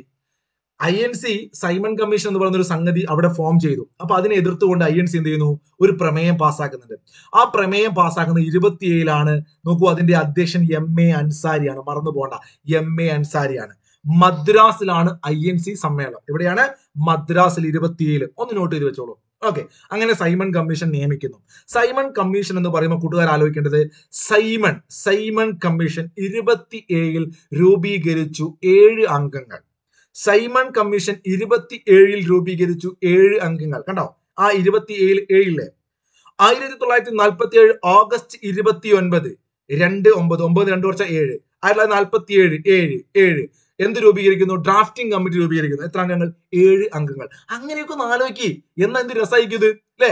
1947 സ്ഥിരം ചോദിക്കുന്നതാണ്. LGSകാർ പഠിക്കേണ്ട വർഷമാണ്. വിത്ത് ഡേറ്റ് ഓഗസ്റ്റ് 29 വിത്ത് ഡേറ്റ്. എന്താണ്? ഡ്രാഫ്റ്റിംഗ് കമ്മിറ്റി കഴിഞ്ഞ് 10th പ്രിലിംസിൽ ചോദിച്ചാണ്. ഡ്രാഫ്റ്റിംഗ് കമ്മിറ്റിയിലെ ഭരണഘടനാ നിർമ്മാണ സഭയിലെ കമ്മിറ്റികളൊക്കെ നിങ്ങൾ പഠിക്കണ്ട. നിങ്ങളൊരു പ്രിലിംസിന് പോകുമ്പോൾ ആ കമ്മിറ്റിയിൽ ഡ്രാഫ്റ്റിംഗ് കമ്മിറ്റി നിങ്ങൾ മസ്റ്റായിട്ട് പഠിച്ചു വെക്കണം അല്ലെ. നമ്മൾ അതിന്റെ ഒരു കോഡ് ഇല്ലടാ, ഞാൻ ഉണ്ടാക്കിയ കോഡൊന്നും അല്ല കേട്ടോ. എന്തായാലും കോഡ് അമ്മയ്ക്ക് GK പഠിക്കാൻ മിച്ചർ വേണം. ഞാൻ ഉണ്ടാക്കിയ കോഡ് തന്നെ പറയാം. അതാ ഞാൻ അങ്ങനെ പറഞ്ഞു കേട്ടോ. അപ്പൊ അമ്മയ്ക്ക് GK പഠിക്കാൻ പല കോഡുകളുണ്ട്. അതിനകത്ത് ചില ഇഷ്ടപ്പെട്ട ഒരു കോഡിലൊന്നാണ് അമ്മയ്ക്ക് GK പഠിക്കാൻ മിച്ചർ വേണം. അമ്മ ഒന്ന് എഴുതി നോക്കി ഇംഗ്ലീഷിൽ. ബുക്കും പെന്നൊക്കെ ഉണ്ടല്ലേ കയ്യില്? AMM അമ്മ, AMM അമ്മക്ക് GK എന്ന് എഴുതുക. ഇംഗ്ലീഷിൽ GK എന്ന് എഴുതുക. പഠിക്കാൻ മിച്ചർ വേണം. അമ്മ എന്ന് പറഞ്ഞാൽ A ഫോർ എന്താണ്? അംബേദ്കർ എന്ന് എഴുതുന്ന BR നിങ്ങൾ നോക്കണ്ട. അപ്പൊ Ambedkar A. M Munshi, M Muhammad Saadulla, വീണ്ടും A അല്ലാടി കൃഷ്ണസ്വാമി അയ്യർ. അപ്പൊ ഇതെന്താക്കണം? ഇതൊന്ന് പഠിക്കണം. പഠിച്ചു കഴിഞ്ഞാലേ നിങ്ങൾക്ക് എന്താക്കാൻ പറ്റും? ഇത് കണക്ട് ചെയ്യാൻ പറ്റും. അപ്പൊ നിങ്ങൾ നന്നായിട്ട് ഒരു 5 വർഷം വായിച്ച കിട്ടും. കാരണം ഇത് പ്രിലിംസ് പോലുള്ള പരീക്ഷയ്ക്ക് ചോദിച്ചു. എന്ത്? താഴെ കൊടുത്തിരിക്കുന്നവയിൽ ഡ്രാഫ്റ്റിംഗ് കമ്മിറ്റിയിൽ ഉൾപ്പെട്ട അംഗമല്ലാത്തവര്. അപ്പൊ ചോദിക്കും ഇത്ര ഡീറ്റെയിൽ പഠിക്കണം. നിങ്ങളെ സംബന്ധിച്ച് ഭരണഘടനാ നിർമ്മാണ സമിതിയുടെ ഏറ്റവും പ്രധാന കമ്മിറ്റിയാണ് ഡ്രാഫ്റ്റിംഗ് കമ്മിറ്റി. അവിടെ ഒരു ചോദ്യം ചോദിച്ചാൽ നിങ്ങൾക്ക് കിട്ടണം. നിങ്ങളോട് ചോദ്യത്തിന്റെ നിലവാരങ്ങളൊക്കെ അറിയാം. എന്തായാലും ഒരു 70 മാർക്ക് നിങ്ങൾക്ക് സിമ്പിൾ ചോദ്യങ്ങളായിട്ട് കിട്ടും. ബാക്കി ഒരു 30 ചോദ്യങ്ങൾ അല്ലെങ്കിൽ 20 ചോദ്യങ്ങളൊക്കെ നല്ല നിലവാരമുള്ള ചോദ്യങ്ങൾ ഉണ്ടാവും. അതിനകത്ത് പെട്ട ചോദ്യങ്ങളാണ് ഇതൊക്കെ. ഓക്കെ, അപ്പോ ഈ പറഞ്ഞ മുഹമ്മദ് സാദുള്ള, അല്ലാടി കൃഷ്ണസ്വാമി അയ്യർ, മുൻഷി അംബേദ്കർ, അമ്മ അംബേദ്കർ, മുൻഷി മുഹമ്മദ് സാദുള്ള, അല്ലാടി കൃഷ്ണസ്വാമി അയ്യർ. ദെൻ GK എന്ന് പറഞ്ഞാൽ ജി ഗോപാലസ്വാമി അയ്യങ്കാർ. അപ്പൊ മുഴുവൻ പേര് കിട്ടിയില്ലെങ്കിൽ ഗോപാലസ്വാമി എന്ന് കിട്ടിയാൽ മതി. K എന്ന് പറഞ്ഞാൽ ഖെയ്ത്താൻ, DP ഖെയ്ത്താൻ ആണ്, DP ഖെയ്ത്താൻ. അപ്പൊ ഇത്രയും 7 പേരാണ് നമ്മുടെ ഡ്രാഫ്റ്റിംഗ് കമ്മിറ്റി ഉണ്ടായിരുന്നത്. ആരൊക്കെയാടാ? മുൻഷി, BR അംബേദ്കർ, മുഹമ്മദ് സാദുള്ള, അടുത്ത കോടതി ഷിഫയുടെ. നിങ്ങൾ നല്ല കോടൊക്കെ കമന്റ് ചെയ്തോട്ടോ. ഞാനതാ എന്നോട് എന്റെ കോടല്ല പറഞ്ഞേ. DP നോക്കി കണ്ടോ, നല്ല രസമുള്ള കോഡ്. അപ്പൊ നിങ്ങൾക്ക് മനസ്സിൽ നിൽക്കും ഇങ്ങനത്തെ കോഡുകൾ. അപ്പൊ നിങ്ങൾ ഈ പേര് പഠിക്കല് എനിക്ക് ഇമ്പോർട്ടന്റ് ആണ്, നിങ്ങൾ പഠിച്ചിരിക്കണം. സെറ്റാണ്. ഇവിടെ ഒരു പടി കടന്ന് ചോദിക്കും, ഇത് മെയിൻ എക്സാമിന് അല്ലെങ്കിൽ LDC പോലുള്ള എക്സാമിന്. BL മിത്തർ, മിച്ചറിന്റെ കാര്യം പറഞ്ഞല്ലോ. അമ്മയ്ക്ക് GK പഠിക്കാൻ മിച്ചർ വേണമെന്നല്ല പറഞ്ഞത്. മിച്ചർ എന്ന് പറഞ്ഞാൽ മിത്തർ ആട്ടോ, മിത്തർ. BL മിത്തർ ആണ് മിച്ചർ. അവിടെ ഈ മിത്തറിന് പകരം വന്നത് N മാധവറാവുവും കെയ്ത്താന് പകരം കൃഷ്ണമാചാര്യ. ഏത്? VT അല്ല, TT കൃഷ്ണമാചാരി. നമ്മളെ ട്രെയിനിൽ കയറുന്ന TT കൃഷ്ണമാചാരി കേട്ടോ. അപ്പൊ TT ആണ് കെയ്ത്താന് പകരം വന്നത്. ഇവർ രണ്ടുപേരും അവിടുന്ന് മാറിയിട്ട് പകരം ആളുകൾ വന്നിരുന്നു. അപ്പൊ മിത്തറിന് പകരം ആര് വന്നു? മാധവറാവു വന്നു. കെയ്ത്താന് പകരം TT കൃഷ്ണമാചാരി വന്നു. അപ്പൊ ഇത് നിങ്ങൾ പഠിച്ചു വെക്കണേ. ഈ പറയുന്ന ഡ്രാഫ്റ്റിംഗ് കമ്മിറ്റി 47 ഓഗസ്റ്റ് 29, 47 7 2/9 2 വർഷം അല്ലടാ, ആണോ? അയക്കൂ. ഓക്കെ, അപ്പോ ഈ പറഞ്ഞ സ്റ്റാറ്റ്യൂട്ടറി കമ്മീഷൻ എന്നറിയപ്പെടുന്ന സൈമൺ കമ്മീഷനെ കുറിച്ച് നമ്മൾ പറഞ്ഞു 7 അംഗങ്ങളാണ് അല്ലെ. അവിടെയാണ് വൈറ്റ് മെൻ കമ്മീഷൻ ചോദിക്കും. വൈറ്റ് മെൻ കമ്മീഷൻ എന്നറിയപ്പെടുന്നത് ഒരു LGS ചോദ്യമാണ്. ഏത് കമ്മീഷനാണ്? എടാ, ഈ 7 ആളും എന്തായിരുന്നു? വെള്ളക്കാരാ, ഇംഗ്ലീഷുകാരാ അല്ലെ. Simon go back, Yusuf മെഹ്റാലിയുടെ ഡയലോഗാ. അപ്പൊ സൈമൺ ഗോ ബാക്ക് എന്ന മുദ്രാവാക്യം. അങ്ങനെ വൈറ്റ് മെൻ, വെള്ളക്കാർ ഞങ്ങൾക്ക് വേണ്ട അല്ലെ. എടാ, ഇന്ത്യക്കാരുടെ പ്രശ്നം പഠിക്കാൻ വരിക. എന്നിട്ട് ഒരൊറ്റ ചങ്ങാതി മരീനകത്തുണ്ടോ? ഇല്ല. അതാണ് ഈ സൈമൺ കമ്മീഷൻ. അതിനകത്ത് നമ്മുടെ ക്ലമന്റ് ആക്ടിലേക്ക് ഉണ്ട് കേട്ടോ. PSCയുടെ പ്രീവിയസ് ക്വസ്റ്റൻ ആണ്. സൈമൺ കമ്മീഷൻ അംഗമായിരുന്ന, പിന്നീട് ബ്രിട്ടീഷുകാരുടെ പ്രധാനമന്ത്രിയായി മാറിയ, അല്ലെങ്കിൽ ഇന്ത്യക്ക് സ്വാതന്ത്ര്യം കിട്ടുന്ന സമയത്ത് ബ്രിട്ടന്റെ പ്രധാനമന്ത്രി ക്ലമന്റ് ആറ്റ്ലി ആയിരുന്നു. ആറ്റ്ലിയുടെ അവിടെ പ്രഖ്യാപനമൊക്കെ ഉണ്ടല്ലേ, നെഹ്റു ഇതിനെ വിശേഷിപ്പിച്ചൊക്കെ നമുക്ക് പിന്നീട് പറയാം. അപ്പോ ആറ്റ്ലി ആയിരുന്നു ഈ സൈമൺ കമ്മീഷൻ അംഗമായിരുന്ന 7 പേരിൽ ഒരാള്. ഓക്കെ, അപ്പോ നോക്കൂ, സൈമൺ കമ്മീഷൻ വരുന്നു 28 വരുന്നു. ഇന്ത്യൻ സ്റ്റാറ്റ്യൂട്ടറി കമ്മീഷൻ എന്നറിയപ്പെടുന്നു, വൈറ്റ് മെൻ കമ്മീഷൻ എന്നറിയപ്പെടുന്നു അല്ലെ. ഇതൊക്കെ നിങ്ങൾക്ക് അറിയുന്നതാണ്. അവിടെ നമ്മുടെ സൈമൺ കമ്മീഷന്റെ ഈ ഒരു പ്രതിഷേധത്തെ തുടർന്ന് അവിടെ വലിയ രൂപത്തിലുള്ള അക്രമങ്ങൾ നടക്കുന്നു. നമ്മുടെ ധീരദേശാഭിമാനി അല്ലെ, പഞ്ചാബ് സിംഹം എന്നറിയപ്പെടുന്ന ലാലാ ലജ്പത് റായിയെ ചവിട്ടിക്കൂട്ടുകയാണല്ലേ. അദ്ദേഹം അതിന്റെ ഭാഗമായിട്ട് അദ്ദേഹം മരണപ്പെടുകയാണ്. ഈ ഒരു സംഭവത്തെ അല്ലെങ്കിൽ അതിന് നേതൃത്വം കൊടുത്ത ഒരു ചങ്ങാതി ഉണ്ട്. അയാളുടെ പേര് LGSന്റെ പരീക്ഷയ്ക്ക് ചോദിച്ചു. ആരായിരുന്നു? സൈമൺ കമ്മീഷനെതിരെ നടന്ന സമരത്തിൽ ലാത്തിചാർജിൽ ലാലാ ലജ്പത് റായിയെ അടിച്ച് നിരത്തിയാൻ നേതൃത്വം കൊടുത്ത ഇംഗ്ലീഷുകാരനായ ഉദ്യോഗസ്ഥൻ സാൻഡേഴ്സൺ ആണ്. ഇതൊക്കെ തെറ്റിക്കും. അതാണ് നിങ്ങൾ ഈ സാൻഡേഴ്സൺ ഒക്കെ പഠിക്കും. സൈമൺ സാൻഡേഴ്സൺ ഒന്ന് ആലോചിച്ചേ. അങ്ങനെ ആകുമ്പം ജാലിയൻ വാലാബാഗിലേക്ക് പോകണം. ജാലിയൻ വാലാബാഗിൽ ഒപ്പിട്ടതാരാണ്? ഒപ്പിട്ടതല്ല, ഉത്തരവിട്ടത് അവിടെയുണ്ട് ഒരു ചങ്ങാതി. ജനറൽ ഡയർ ആണ് വെടിവെച്ച ആ ഓഫീസർ, സൈന്യാധിപൻ. അവിടെ ഓർഡർ ഇട്ടത് ഓർഡർ ഇട്ടത് മൈക്കിൾ ഓ ഡയർ. അങ്ങനെയാ പഠിക്കണം കേട്ടോ. റെജിനാൾഡ് ഡയർ ആണ് വെടിവെച്ച പോലീസുകാരൻ. ഓക്കെ, ഇതൊക്കെ മാറിപ്പോവും. നമ്മൾ ഇന്ത്യൻ ഹിസ്റ്ററി ഇങ്ങനെ കിടന്ന് കളിക്കണം മക്കളെ. Simon commission, Sanderson. അവിടെ 1919 ഏപ്രിൽ 13. ഇത് ഡേറ്റ് ഇമ്പോർട്ടന്റ് അല്ലേ. ജാലിയൻ വാലാബാഗ് കൂട്ടക്കൊലയല്ലേ അല്ലേ. 40 ഉദ്ധം സിംഗ് എന്ന് പറഞ്ഞൊരു ചങ്ങാതിയാണ് സാൻഡേഴ്സനെ വധിച്ചത്. സാൻഡേഴ്സൺ ആണോ? അല്ല, പറഞ്ഞ മാറിപ്പോയി. മൈക്കിൾ ഓ ഡയറിനെ വധിച്ചത് ചോദിക്കും. നമ്മുടെ 1919 ജാലിയൻ വാലാബാഗ് കൂട്ടക്കൊലയ്ക്ക് നേതൃത്വം കൊടുത്ത, അതിന് ഓർഡർ ഇട്ട മൈക്കിൾ ഓ ഡയറിനെ വധിച്ചത് ഉദ്ധം സിംഗ് ആണ്. അങ്ങനെയാണെങ്കിൽ സാൻഡേഴ്സിനെ വധിച്ച 3 ചങ്ങാതിമാരില്ലേ, ആരാടാ? ഭഗത് സിംഗ്, രാജ്ഗുരു, സുഖദേവ്. കിട്ടുന്നുണ്ടോ? കിട്ടണം. തലവേദന ആവുന്നുണ്ടോ? തലവേദന ആവണ്ട, സിമ്പിൾ ആയിട്ട് പറഞ്ഞുതരാം. 1928 സൈമൺ കമ്മീഷൻ വരുന്നു. സൈമൺ കമ്മീഷനെതിരെ ഗംഭീര അടി നടക്കുന്നു. ലാലാ ലജ്പത് റായിയെ ചവിട്ടിക്കൂട്ടി അദ്ദേഹം മരണപ്പെടുന്നു. ഈ 3 ധീരദേശാഭിമാനികൾ എന്ത് ചെയ്യുന്നു? സാൻഡേഴ്സിനെ പോയി വധിക്കുകയാണ്. അത് ഭഗത് സിംഗ്, രാജ്ഗുരു, സുഖദേവാണ്. അതുപോലെ തന്നെയാണ് ജാലിയൻ വാലാബാഗ് കൂട്ടക്കൊലയിൽ നിന്നും നെഞ്ചു നീറിയ ഒരു ബാലൻ. ആ ബാലൻ വർഷങ്ങൾക്ക് ശേഷം 1940 ഇവിടെ പോയിട്ട് നമ്മുടെ ബ്രിട്ടനിൽ പോയിട്ട് അവിടെ ഉദ്ധം സിംഗ് എന്ന് പറയുന്ന ചെറുപ്പക്കാരൻ മൈക്കിൾ ഓ ഡയറിനെ വധിക്കുന്നു. ഇതൊക്കെ നിങ്ങൾ ഇഷ്ടപ്പെട്ട് ആലോചിച്ചാൽ ഒരിക്കലും മറക്കൂല. ഓക്കെ, ക്ലിയർ ആയി വിചാരിക്കുന്നു. പ്ലാസി യുദ്ധം ബ്രിട്ടീഷ് സാമ്രാജ്യത്വത്തിന് അടിത്തറ പാകിയെങ്കിൽ അതിനെ ജാലിയൻ വാലാബാഗ് കൂട്ടക്കൊല അതിനെ ഇളക്കിയിരിക്കുന്നു. PSCയുടെ പ്രീവിയസ് ക്വസ്റ്റ്യൻ ആണ്. നമ്മൾ ഇന്ന് തുടങ്ങിയത് എവിടുന്നാണ്? പ്ലാസി യുദ്ധത്താണ്, 1757 അല്ലെ. ഇതാണ് ഇന്ത്യൻ ഹിസ്റ്ററി ഇങ്ങനെ അരച്ച് കളിക്കി ഇങ്ങോട്ട് പഠിക്കുക. എന്താ പറഞ്ഞത്? 1757 സിറാജുദ്ദൗളയെ അടിച്ചമർത്തി അല്ലെ, അല്ലെങ്കിൽ മിർജാഫറിനെ കൂട്ടുപിടിച്ച്. റോബർട്ട് ക്ലൈവിന്റെ കുറുക്കനാണ് മിർജാഫർ. ആ റോബർട്ട് ക്ലൈവ് തുടങ്ങിയ പരിപാടിയാണ് അത്. ഒരു ശക്തമായ ഒരു രാജ്യമായിട്ട് ബ്രിട്ടീഷുകാർ ഇന്ത്യയെ എങ്ങനെ കൊണ്ടുപോവുക, അതിന് വലിയൊരു വിഘാതം ഉണ്ടായത് ഈ നമ്മുടെ ജാലിയൻ വാലാബാഗാണ്. കാരണം ഗാന്ധിജി പാവം അല്ലെ, മൂപ്പര് രാമരാമ പാടി 1920 നിസ്സഹകരണത്തിലേക്കൊക്കെ പോവാണ്. അപ്പൊ ഗാന്ധിജി രാഷ്ട്രീയ പ്രവേശനം നടത്തുന്നു. 1917 ചമ്പാരൻ വരുന്നു. 1918 അഹമ്മദാബാദ് മില്ല് സമരം വരുന്നു അല്ലെ. ഇതൊക്കെ നിങ്ങൾ ആലോചിക്കുക. അങ്ങനെ ഗാന്ധിജി ഇങ്ങനെ സമരം നടത്തി ഗംഭീരമായിട്ട് പോകുന്ന വേളയിലാണ് ജാലിയൻ വാലാബാഗ് കൂട്ടക്കൊല വരുന്നത്. അതെന്തിനു വന്നു നിങ്ങൾ ചിന്തിക്കണം. റൗലറ്റ് ആക്ട് നിങ്ങളെ മനസ്സിലുണ്ടാവണം. എന്താണ് റൗലറ്റ് ആക്ട് അല്ലെ? കരി നിയമമാണ്. 1919 റൗലറ്റ് ആക്ട്. ആരായിരുന്നു ആ സമയത്ത് വൈസ്രോയി, അല്ലെങ്കിൽ ജാലിയൻ വാലാബാഗ് സമയത്ത് ആരായിരുന്നു വൈസ്രോയി? ചോദിക്കും വൈസ്രോയിമാര്. ചെംസ്ഫോർഡ്. അതെങ്ങനെ പഠിച്ചു വെക്കും? ബൈ ഹാർട്ട് പഠിക്കണോ? വേണ്ട. 1919 മൊണ്ടേഗു ചെംസ്ഫോർഡ് ഭരണപരിഷ്കാരം. അപ്പൊ 19 റൗലറ്റ് ആക്ട്, 19 ജാലിയൻ വാലാബാഗ് അല്ലെ, 19 പൗരസമത്വവാദ പ്രക്ഷോഭം കേരളത്തിൽ. 19 ആർട്ടിക്കിൾ, ഇന്ത്യൻ ഭരണഘടനയിലെ ആർട്ടിക്കിൾ 19 മക്കളെ. എന്ത്? പൗരസ്വാതന്ത്ര്യം. ആർട്ടിക്കിൾ 18 എന്താണ്? ബഹുമതികൾ നിർത്തലാക്കുക. 17 എന്താണ്? അയുത്ത നിർമാർജനം. 16 എന്താണ്? അവസര സമത്വം. 15 എന്താണ്? ജാതി മത വർഗ വർണ്ണ ഭാഷ ലിംഗ ഭേദമന്യേ എല്ലാവരും സമന്മാരാണ്. 14 എന്താണ്? നിയമത്തിനു മുമ്പിൽ എല്ലാവരും തുല്യരാണ് അല്ലെ. അങ്ങനെ പോവണം. 13 എന്താണ്? ജുഡീഷ്യൽ റിവ്യൂ ആണ്. 12 എന്താണ്? മൗലികാവകാശങ്ങളുടെ നിർവചനമാണ്. ഇപ്പൊ ഭരണഘടന പഠിച്ചേ അല്ലെ, ഭരണഘടന പഠിച്ച്. അപ്പൊ ഭരണഘടനയിൽ 19 ആർട്ടിക്കിൾ എന്ന് പറഞ്ഞാല് അത് പൗരന്മാരുടെ അവകാശങ്ങളാണ്. 6 സ്വാതന്ത്ര്യമാണ് അല്ലെ. അഭിപ്രായ സ്വാതന്ത്ര്യം വരുന്നുണ്ട്. ആ കോഡ് ഓർമ്മയില്ലേ നിങ്ങൾക്ക്? എങ്ങനെയാണ് പഠിക്കേണ്ടത്? നമ്മൾ ആദ്യം ഒരു അഭിപ്രായം പറയും, പിന്നെ നമ്മളൊരു സംഘടന ഉണ്ടാക്കും. സംഘടന ഉണ്ടായി കഴിഞ്ഞാൽ എന്തോ ആ സംഘടനയായിട്ട് സഞ്ചരിച്ചു കഴിഞ്ഞാൽ എന്താണ്? നമ്മൾ അവിടെ ജോലി ചെയ്യും. അങ്ങനെയാണ് നമ്മൾ അതിന്റെ കോഡാക്കി പഠിച്ച ഒരു കഥ പറഞ്ഞിരുന്നു അല്ലെ. ആ കഥ ആലോചിച്ച് നിങ്ങൾക്ക് കിട്ടും. ആ കഥ ആലോചിച്ചാൽ നിങ്ങൾക്ക് 6 പൗര സ്വാതന്ത്ര്യങ്ങൾ കിട്ടും. അതുപോലെ തന്നെ കഥയാക്കി പഠിക്കണം. ഓക്കെ, അത് നമുക്ക് പിന്നീട് പറയാം. അപ്പൊ തൽക്കാലം ഇങ്ങോട്ട് പോവാ. 19 റൗലറ്റ് ആക്ട്. 19 ജാലിയൻ വാലാബാഗ്. 19 അപ്പൊ ഗാന്ധിജിയുടെ വാക്ക് SCERT അകത്തുള്ളതാണ്. പ്ലാസി യുദ്ധം ബ്രിട്ടീഷ് സാമ്രാജ്യത്വത്തിന് അടിത്തറ പാകിയെങ്കിൽ ജാലിയൻ വാലാബാഗ് കൂട്ടക്കൊല അതിനെ ഇളക്കിയിരിക്കുന്നു. ആര് പറഞ്ഞതാണ്? ഗാന്ധിജി. ആ ജാലിയൻ വാലാബാഗ് കൂട്ടക്കൊലയ്ക്ക് നേതൃത്വം കൊടുത്ത, അതല്ലെങ്കിൽ ഓർഡർ ഇട്ട മൈക്കിലൂടെ ഓർഡർ ഇട്ടു അല്ലെ. അദ്ദേഹത്തെ വധിച്ചത് ഉദ്ധം സിംഗ് ആണ്. 1940 1940 സെറ്റാണോ? സെറ്റാണ്. അങ്ങനെയാണെങ്കിൽ നമ്മുടെ സൈമൺ കമ്മീഷനെതിരെ പോരാടിയ ലാലാ ലജ്പത് റായിയുടെ മരണത്തിന് കാരണമായ സാൻഡേഴ്സനെ വധിച്ചത് ഭഗത് സിംഗ്, രാജ്ഗുരു, സുഖദേവ് ആണ്. സെറ്റാണോ പറഞ്ഞത്?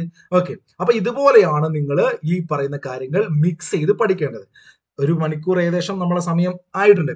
തൽക്കാലം ഈ കാര്യങ്ങൾ ഇങ്ങനെ പറയുന്നത് നിങ്ങൾക്ക് കിട്ടുന്നുണ്ടോ ഇല്ലയെന്നത് പറഞ്ഞേ. കാരണം ഞാൻ എന്റെ ഇഷ്ടത്തിന് ഇങ്ങനെ പറഞ്ഞു പോയാലും നിങ്ങൾക്ക് ഇത് ക്യാച്ച് ചെയ്യാൻ പറ്റണം. ഇത് പഠിച്ചവർക്കേ ക്യാച്ച് ചെയ്യാൻ പറ്റും ഞാൻ ആദ്യമേ പറഞ്ഞിട്ടുണ്ട്. അതുകൊണ്ട് പഠിക്കാത്തവർ ക്യാച്ച് ചെയ്യാൻ പറ്റുന്നില്ല എന്ന് പറയണ്ട. ഇത് ഒരിക്കലെങ്കിലും ജീവിതത്തിൽ കേട്ടവർക്ക് ഇതൊക്കെ ഒന്ന് കണക്ട് ചെയ്യാൻ പറ്റും. ഓക്കെ, കേൾക്കാത്തവരെ സംബന്ധിച്ച് ഇച്ചിരി പാടായിരിക്കും. കോഡ് വേണമല്ലേ? എനിക്കറിയാം നിങ്ങളത് പറയുന്നത്. കോഡ് ഞാൻ ആലോചിച്ചുകൊണ്ടിരിക്കുകയാണ്. അപ്പൊ കോഡ് ഒരു കഥ പറയാം. അതൊരു പറഞ്ഞ നമുക്ക് തൽക്കാലം എന്റെ സൗണ്ട് പോയി. എനിക്ക് കർണപതിന്റെ ക്ലാസ് ഒന്നും ചെയ്യാൻ വെച്ചാൽ നിങ്ങളെ ക്ലാസ് വെച്ചാൽ എനിക്ക് ചെയ്യാൻ പറ്റില്ല. അതുകൊണ്ടാണ് നിങ്ങളെ ഓഫ്ലൈനിൽ കാണുന്ന പോലെ ഞാൻ എടുക്കുന്നത്. നല്ല സൗണ്ട് ഇട്ട് ഞാൻ എടുക്കുന്നു കേട്ടോ. നമ്മുടെ ഹെഡ്സെറ്റ് ഒന്നും വെക്കാതെ എടുക്കുന്നത്. അപ്പൊ നോക്കിയാടാ, ഒരു കഥ പറയാം. നമ്മളെ ഗുരു ആര് നമ്മുടെ ഗുരു ഇങ്ങനെ ഇരിക്കുക. എവിടെ ഇരിക്കുന്നത്? ഭഗത് സിംഗ്, അഭിജിത്തെ, അമ്മു ഇങ്ങനെ ഇരിക്കുക. ഇങ്ങനെ പത്രം വായിക്കുകയാണേ. ഞാനിങ്ങനെ കഥ ഉണ്ടായിക്കൊണ്ടിരിക്കുകയാണ്. ഇതിനകത്ത് അവസാനം നിങ്ങൾ ആഡ് ചെയ്തോളേ. കഥ ഇപ്പൊ എന്റെ കയ്യിൽ ഓർമ്മയില്ല, അതുകൊണ്ടാണ്. അപ്പൊ പത്രം വായിക്കുന്ന സമയത്ത് ആ പത്രത്തിനകത്തുള്ള ഒരു റിപ്പോർട്ട് വായിക്കുക. നെഹ്റു റിപ്പോർട്ട്. ആരാ വായിക്കുന്നത്? നമ്മുടെ ഗുരു ഇങ്ങനെ ഇരിക്കുന്നു. അദ്ദേഹം ഒരു പത്രം വായിക്കുന്നു. അദ്ദേഹം വായിക്കുന്ന ഒരു നെഹ്റു റിപ്പോർട്ട് ആ പത്രത്തിലുണ്ട്. അതിങ്ങനെ വായിച്ചുകൊണ്ടിരിക്കുകയാണ്. വായിക്കുന്ന പത്രത്തിന്റെ പേര് മനോരമയാണ് അല്ലെ. മനോരമ ദിനപത്രം, മലയാളികളുടെ എന്താണ് അതന്നെ. അപ്പൊ ഇദ്ദേഹം വായിച്ചുകൊണ്ടിരിക്കുകയാണ്. യെസ്. അപ്പൊ കൂട്ടുകാരെ നിങ്ങൾ ആലോചിക്കേണ്ടത് നമ്മുടെ ഗുരു ഇതിങ്ങനെ വായിച്ചുകൊണ്ടിരിക്കുന്ന സമയത്ത് എടാ ടൈപ്പ് ചെയ്യല്ല, ഞാൻ ഈ കഥ ഒന്ന് ആലോചിക്കട്ടെ പ്രേക്ഷി, അവസാനം നമുക്ക് കണക്ട് ചെയ്യാം. എന്തെങ്കിലും ആഡ് ചെയ്യണമെങ്കിൽ നിങ്ങൾ പറഞ്ഞ കേട്ടോ. ഇതിങ്ങനെ പത്രം വായിക്കുന്ന ഒരു സീൻ നിങ്ങളെ മനസ്സിലുണ്ട്. അപ്പോഴാണ് മ്യൂസിക് ഒക്കെ ബാക്ക്ഗ്രൗണ്ടിൽ ഒരു കപ്പൽ ഇങ്ങനെ വരിക കേട്ടോ. നിങ്ങൾ ഇന്ന് പഠിച്ച പോയിന്റ് 1927 സൈമൺ കമ്മീഷനെ എന്താക്കുന്നു, നിയമിക്കുന്നു. 28 സൈമൺ കമ്മീഷൻ വരികയാണ്. അപ്പൊ നോക്കൂ, ഇതാ ഒരു കപ്പൽ വരികയാണ്, കപ്പൽ, സൈമൺ കമ്മീഷൻ. അപ്പൊ സൈമണും സംഘവും, സൈമൺ ആയിക്കോട്ടെ, ബാക്കിയൊക്കെ വിട്ടേക്ക്, സൈമൺ ഒരു കപ്പലിൽ കൊച്ചി തുറമുഖത്ത് വരുന്നു. ഓക്കെ, നിങ്ങളെ മനസ്സിൽ ഒരു കപ്പലുണ്ട്, ആ കപ്പൽ കൊച്ചി തുറമുഖത്ത് എത്തുന്നു, സൈമൺ ഇറങ്ങുന്നു. സൈമൺ ചാടി ഇറങ്ങുന്നു, അദ്ദേഹം വളരെ ബിസിയാണ്, അദ്ദേഹം ചാടി ഇറങ്ങി, അദ്ദേഹം ഓടി വരുന്നു. എങ്ങോട്ട് വരുന്നു? നമ്മുടെ ഈ പറയുന്ന ഗുരുവിന്റെ അടുത്തേക്ക് വരുന്നു. എന്നിട്ട് അദ്ദേഹം എന്താണ് ചെയ്യുന്നതെന്ന് അറിയോ? നിങ്ങൾക്ക് എന്താ ചെയ്യുന്ന അറിയോ? അപ്പൊ ഈ ഗുരു അവിടെ ഇരുന്നിട്ട് ഇങ്ങനെ പത്രം വായിക്കുകയാണ്. പത്രം വായിക്കുന്ന സമയത്ത്, പത്രം ഏതാണെന്ന് നിങ്ങൾക്ക് ഓർമ്മയുണ്ട് അല്ലെ? മനോരമയാണ്. അവിടെ നെഹ്റുവിന്റെ റിപ്പോർട്ട് വായിക്കുകയാണ്. അപ്പോഴാണ് ഇദ്ദേഹം അവിടെ വന്നിട്ട് ഗുരുവിന്റെ അടുത്ത് ഇങ്ങനെ നിൽക്കുന്നു, സൈമൺ. എന്നിട്ട് പറയുന്നു, ഒരു പെൻസിൽ എടുത്തിട്ട് അദ്ദേഹം ഒരു ചിത്രം വരയ്ക്കുന്ന ചിത്രം ചെഗുവേരയുടെ ആണ്, നമുക്ക് ആവശ്യമില്ല, എന്നാൽ ഞാൻ കിടന്നോട്ടെ. ചെഗുവേരയുടെ ചിത്രം വരച്ചിട്ട് കാണിക്കുന്നു. എന്നിട്ട് ചോദിക്കുന്നു, ഈ ആളെ മനസ്സിലായോ, ഈ പയ്യനെ മനസ്സിലായോ എന്ന് ചോദിക്കുകയാണ്. ഓക്കെ, ഈ പയ്യനെ മനസ്സിലായോ എന്ന് ചോദിക്കുന്നു. ചെഗുവേരയുടെ ചിത്രം വെച്ചിട്ട്. അപ്പോ ഈ ബിസി ആയിട്ട് വരിക, അദ്ദേഹം വളരെ ബിസി ആയിട്ട് വരുന്നു. ഇദ്ദേഹം കപ്പൽ ഇറങ്ങുന്നു, ആര്? സൈമൺ. എന്നിട്ട് ഓടി വന്നിട്ട് ഗുരുവിന്റെ അടുത്ത് പോയി. പാവം ഗുരുവിന് ഈ ചെഗുവേരനൊന്നും അറിഞ്ഞൂടാ അല്ലെ? ഗുരു പാവം നമ്മുടെ നാട് കൂടി കളിക്കാം. അപ്പൊ ചെഗുവേര, ഈ പയ്യൻ ഏത് പയ്യൻ, ഗുരു അറിയില്ല എന്ന് പറഞ്ഞു. എടുക്കാത്ത പാതി നോക്കണേ. അപ്പോ അവിടെ ഗുരുവിനെ തൊട്ടടുത്ത് ഒരു ചങ്ങാതി ഇരിക്കുന്നുണ്ട്. ആ ചങ്ങാതി ഒരു സത്യാഗ്രഹത്തിലിരിക്കുകയാണ്. ഓക്കെ, വെറുതെ ഒരു സത്യാഗ്രഹത്തിലിരിക്കുകയാണ്. അവിടെ തൊട്ടടുത്ത് വെറുതെ ഒരു കുമാരൻ ഇരിക്കുകയാണ്, അതിന് സത്യാഗ്രഹം ചെയ്യുകയാണ്. ഓക്കെ, ആ കുട്ടി ഇരിക്കുകയാണ്. ആരാ ഇരിക്കുന്നത്? ഒരു കുമാരൻ, ഒരു വിഗത കുമാരനായിക്കോട്ടെ. ആ കുട്ടി ഇങ്ങനെ അവിടെ വെറുതെ ഇരുന്ന് സത്യാഗ്രഹം ചെയ്യുകയാണ്. അപ്പോഴാണ് ഇദ്ദേഹത്തിനോട് ഈ ചോദ്യം ചോദിച്ചത്, ഈ പെൻസിലിൽ ചിത്രം വരച്ചിട്ട് ആരാണ് അല്ലെ? നമ്മുടെ ഇതിനെ കാണിച്ച ഈ പയ്യന്. അപ്പൊ ഗുരു അറിയില്ല, എടുക്കാത്ത പാതി ഒറ്റയടിയാണ്. ഇയാളെ കയ്യിൽ ഒരു ഹോക്കി സ്റ്റിക്ക് ഉണ്ട്, ഒറ്റയടിയാണ് ഗുരുവിന്റെ തലക്ക്. എടാ, ദയവ് ചെയ്ത് ഗുരുദേവനെ അപമാനിക്കാൻ പറയല്ല, നിങ്ങൾ ആരും ഇത് വേറെ പറയല്ലേ, ഇത് നമ്മൾ പഠിക്കാൻ വേണ്ടി മാത്രം പറയുന്ന കോഡാണ്. ഹോക്കി സ്റ്റിക്ക് എടുത്തിട്ട് ഒറ്റയടി ഗുരുദേവനായിട്ട് കൊടുക്കുന്നു മണ്ടയ്ക്ക്. ഗുരുദേവൻ ഒന്നുമില്ല മക്കളെ, രാമ രാമ രാമ രാമ എന്ന് വിളിച്ചിട്ട് അവിടെ വെക്കുകയാണ്, അദ്ദേഹം അന്തരിക്കുകയാണ്. ഓക്കെ, ക്ലിയർ ആണോ പറഞ്ഞത്? തൽക്കാലം ഇതിനകത്ത് പിന്നീട് നമുക്ക് ആഡ് ചെയ്യാം. ഇതിങ്ങനെ കൂട്ടിക്കൊണ്ടുപോകാം കഥ. ഇതിപ്പോ നമ്മള് പല കഥകളും 8 വർഷം മുമ്പ് ഉണ്ടാക്കിയ കഥയാണ്. ഉണ്ടാക്കിയല്ല, മാഷ് പറഞ്ഞ കഥ ഞാൻ എന്റെ രൂപത്തിൽ മാറ്റിയാണ്. ബാലുശ്ശേരി എന്നൊരു സ്ഥാപനം, ഇന്ന് കോഴിക്കോട് അല്ല കേരളത്തിൽ അറിയപ്പെടുന്ന സ്ഥാപനം. ആ സ്ഥാപനത്തിൽ എടുക്കാവുന്ന ഒരു മാഷ് അന്ന് പറഞ്ഞ കഥ നമ്മുടേതായ രൂപത്തിൽ മാറുന്നതാണ്. ഓക്കെ, അപ്പൊ ഇങ്ങനെയൊക്കെ നമുക്ക് എന്താക്കാം, ചില വർഷങ്ങൾ കണക്ട് ചെയ്യാം. ഇതിനകത്ത് ഒരുപാട് കാര്യം ആഡ് ചെയ്യാണ്ട് മറന്നുപോയതാണ്. ഓർമ്മ പോഷമോടെ 25 കാര്യങ്ങളുണ്ട്. തൽക്കാലം കുറച്ച് കാര്യങ്ങൾ ഞാൻ പറഞ്ഞുതരാം. ആ കഥ ഞാൻ ഒന്നുകൂടി പറയുന്നില്ലല്ലോ. അതെന്നെ രജീഷേ. അപ്പോ ഈ പറയുന്ന സൈമൺ എന്ത് ചെയ്യുന്നു? സൈമൺ എന്ന് പറയുന്ന ചങ്ങാതി ഒരു കപ്പലിൽ വരുന്നു. അദ്ദേഹം കൊച്ചി തുറമുഖത്തേക്ക് ഇറങ്ങുകയാണ്. അദ്ദേഹം വളരെ ബിസി ആയിട്ട് ഓടി വന്നിട്ട്, ഓടണ്ട, എങ്ങനെ വന്നോട്ടെ, ഇനിയിപ്പോ ഓടല്ല, അദ്ദേഹം ബിസി ആയിട്ട് വന്നിട്ട് എന്ത് ചെയ്യുന്നു? ആ സമയത്ത് വേണമെങ്കിൽ ലാ പാട്ടൊക്കെ പാടിക്കട്ടോ. ലാലാ ലജ്പത് റായ് നിങ്ങൾ ഓൾറെഡി കേട്ടുകല്ലോ, ഞാൻ ഇതിനകത്ത് കൂട്ടിയില്ല കേട്ടോ. ലാലാ ലജ്പത് റായിനോട് മറന്നു പോയിട്ടുണ്ട്. അങ്ങനെ ഓടി വന്നിട്ട് ഗുരുവിന്റെ അടുത്ത് വരുന്നു. ഗുരു എന്ത് ചെയ്യുന്നു? മനോരമ ദിനപത്രം വായിക്കുകയാണ്. അതിനകത്ത് അദ്ദേഹം നെഹ്റു റിപ്പോർട്ട് വായിച്ചിട്ടിരിക്കുക, പാവം അല്ലെ? അപ്പോഴാണ് തൊട്ടടുത്ത് ഗുരുവിന്റെ അടുത്ത് ആരും ഇരിക്കുന്നുണ്ട്, ഒരു വിഗതകുമാരൻ വെറുതെ സത്യാഗ്രഹം ചെയ്യുന്നുണ്ട് കേട്ടോ. സത്യാഗ്രഹം ചെയ്യുന്നുണ്ട് വിഗതകുമാരൻ, വെറുതെ. അങ്ങനെ ഇത് വെക്കണേ, വെറുതെ അല്ല, വെറുതെ തോളി സത്യാഗ്രഹം അല്ലെ? വിഗതകുമാരൻ വെറുതെ ഇരിക്കുകയാണ്, ശബ്ദം ഒന്നും ഉണ്ടാക്കാണ്ട് മുമ്പ് സത്യാഗ്രഹം ചെയ്യുക അല്ലെ? രഘുപതി രാഘവ. അപ്പൊ ഇങ്ങനെ സത്യാഗ്രഹം ചെയ്യാണ്. അദ്ദേഹം ശബ്ദം ഉണ്ടാകുന്നില്ല കേട്ടോ. വിഗതകുമാരൻ ശബ്ദമില്ലാണെങ്കിൽ വെറുതെ സത്യാഗ്രഹം ചെയ്യാണ്.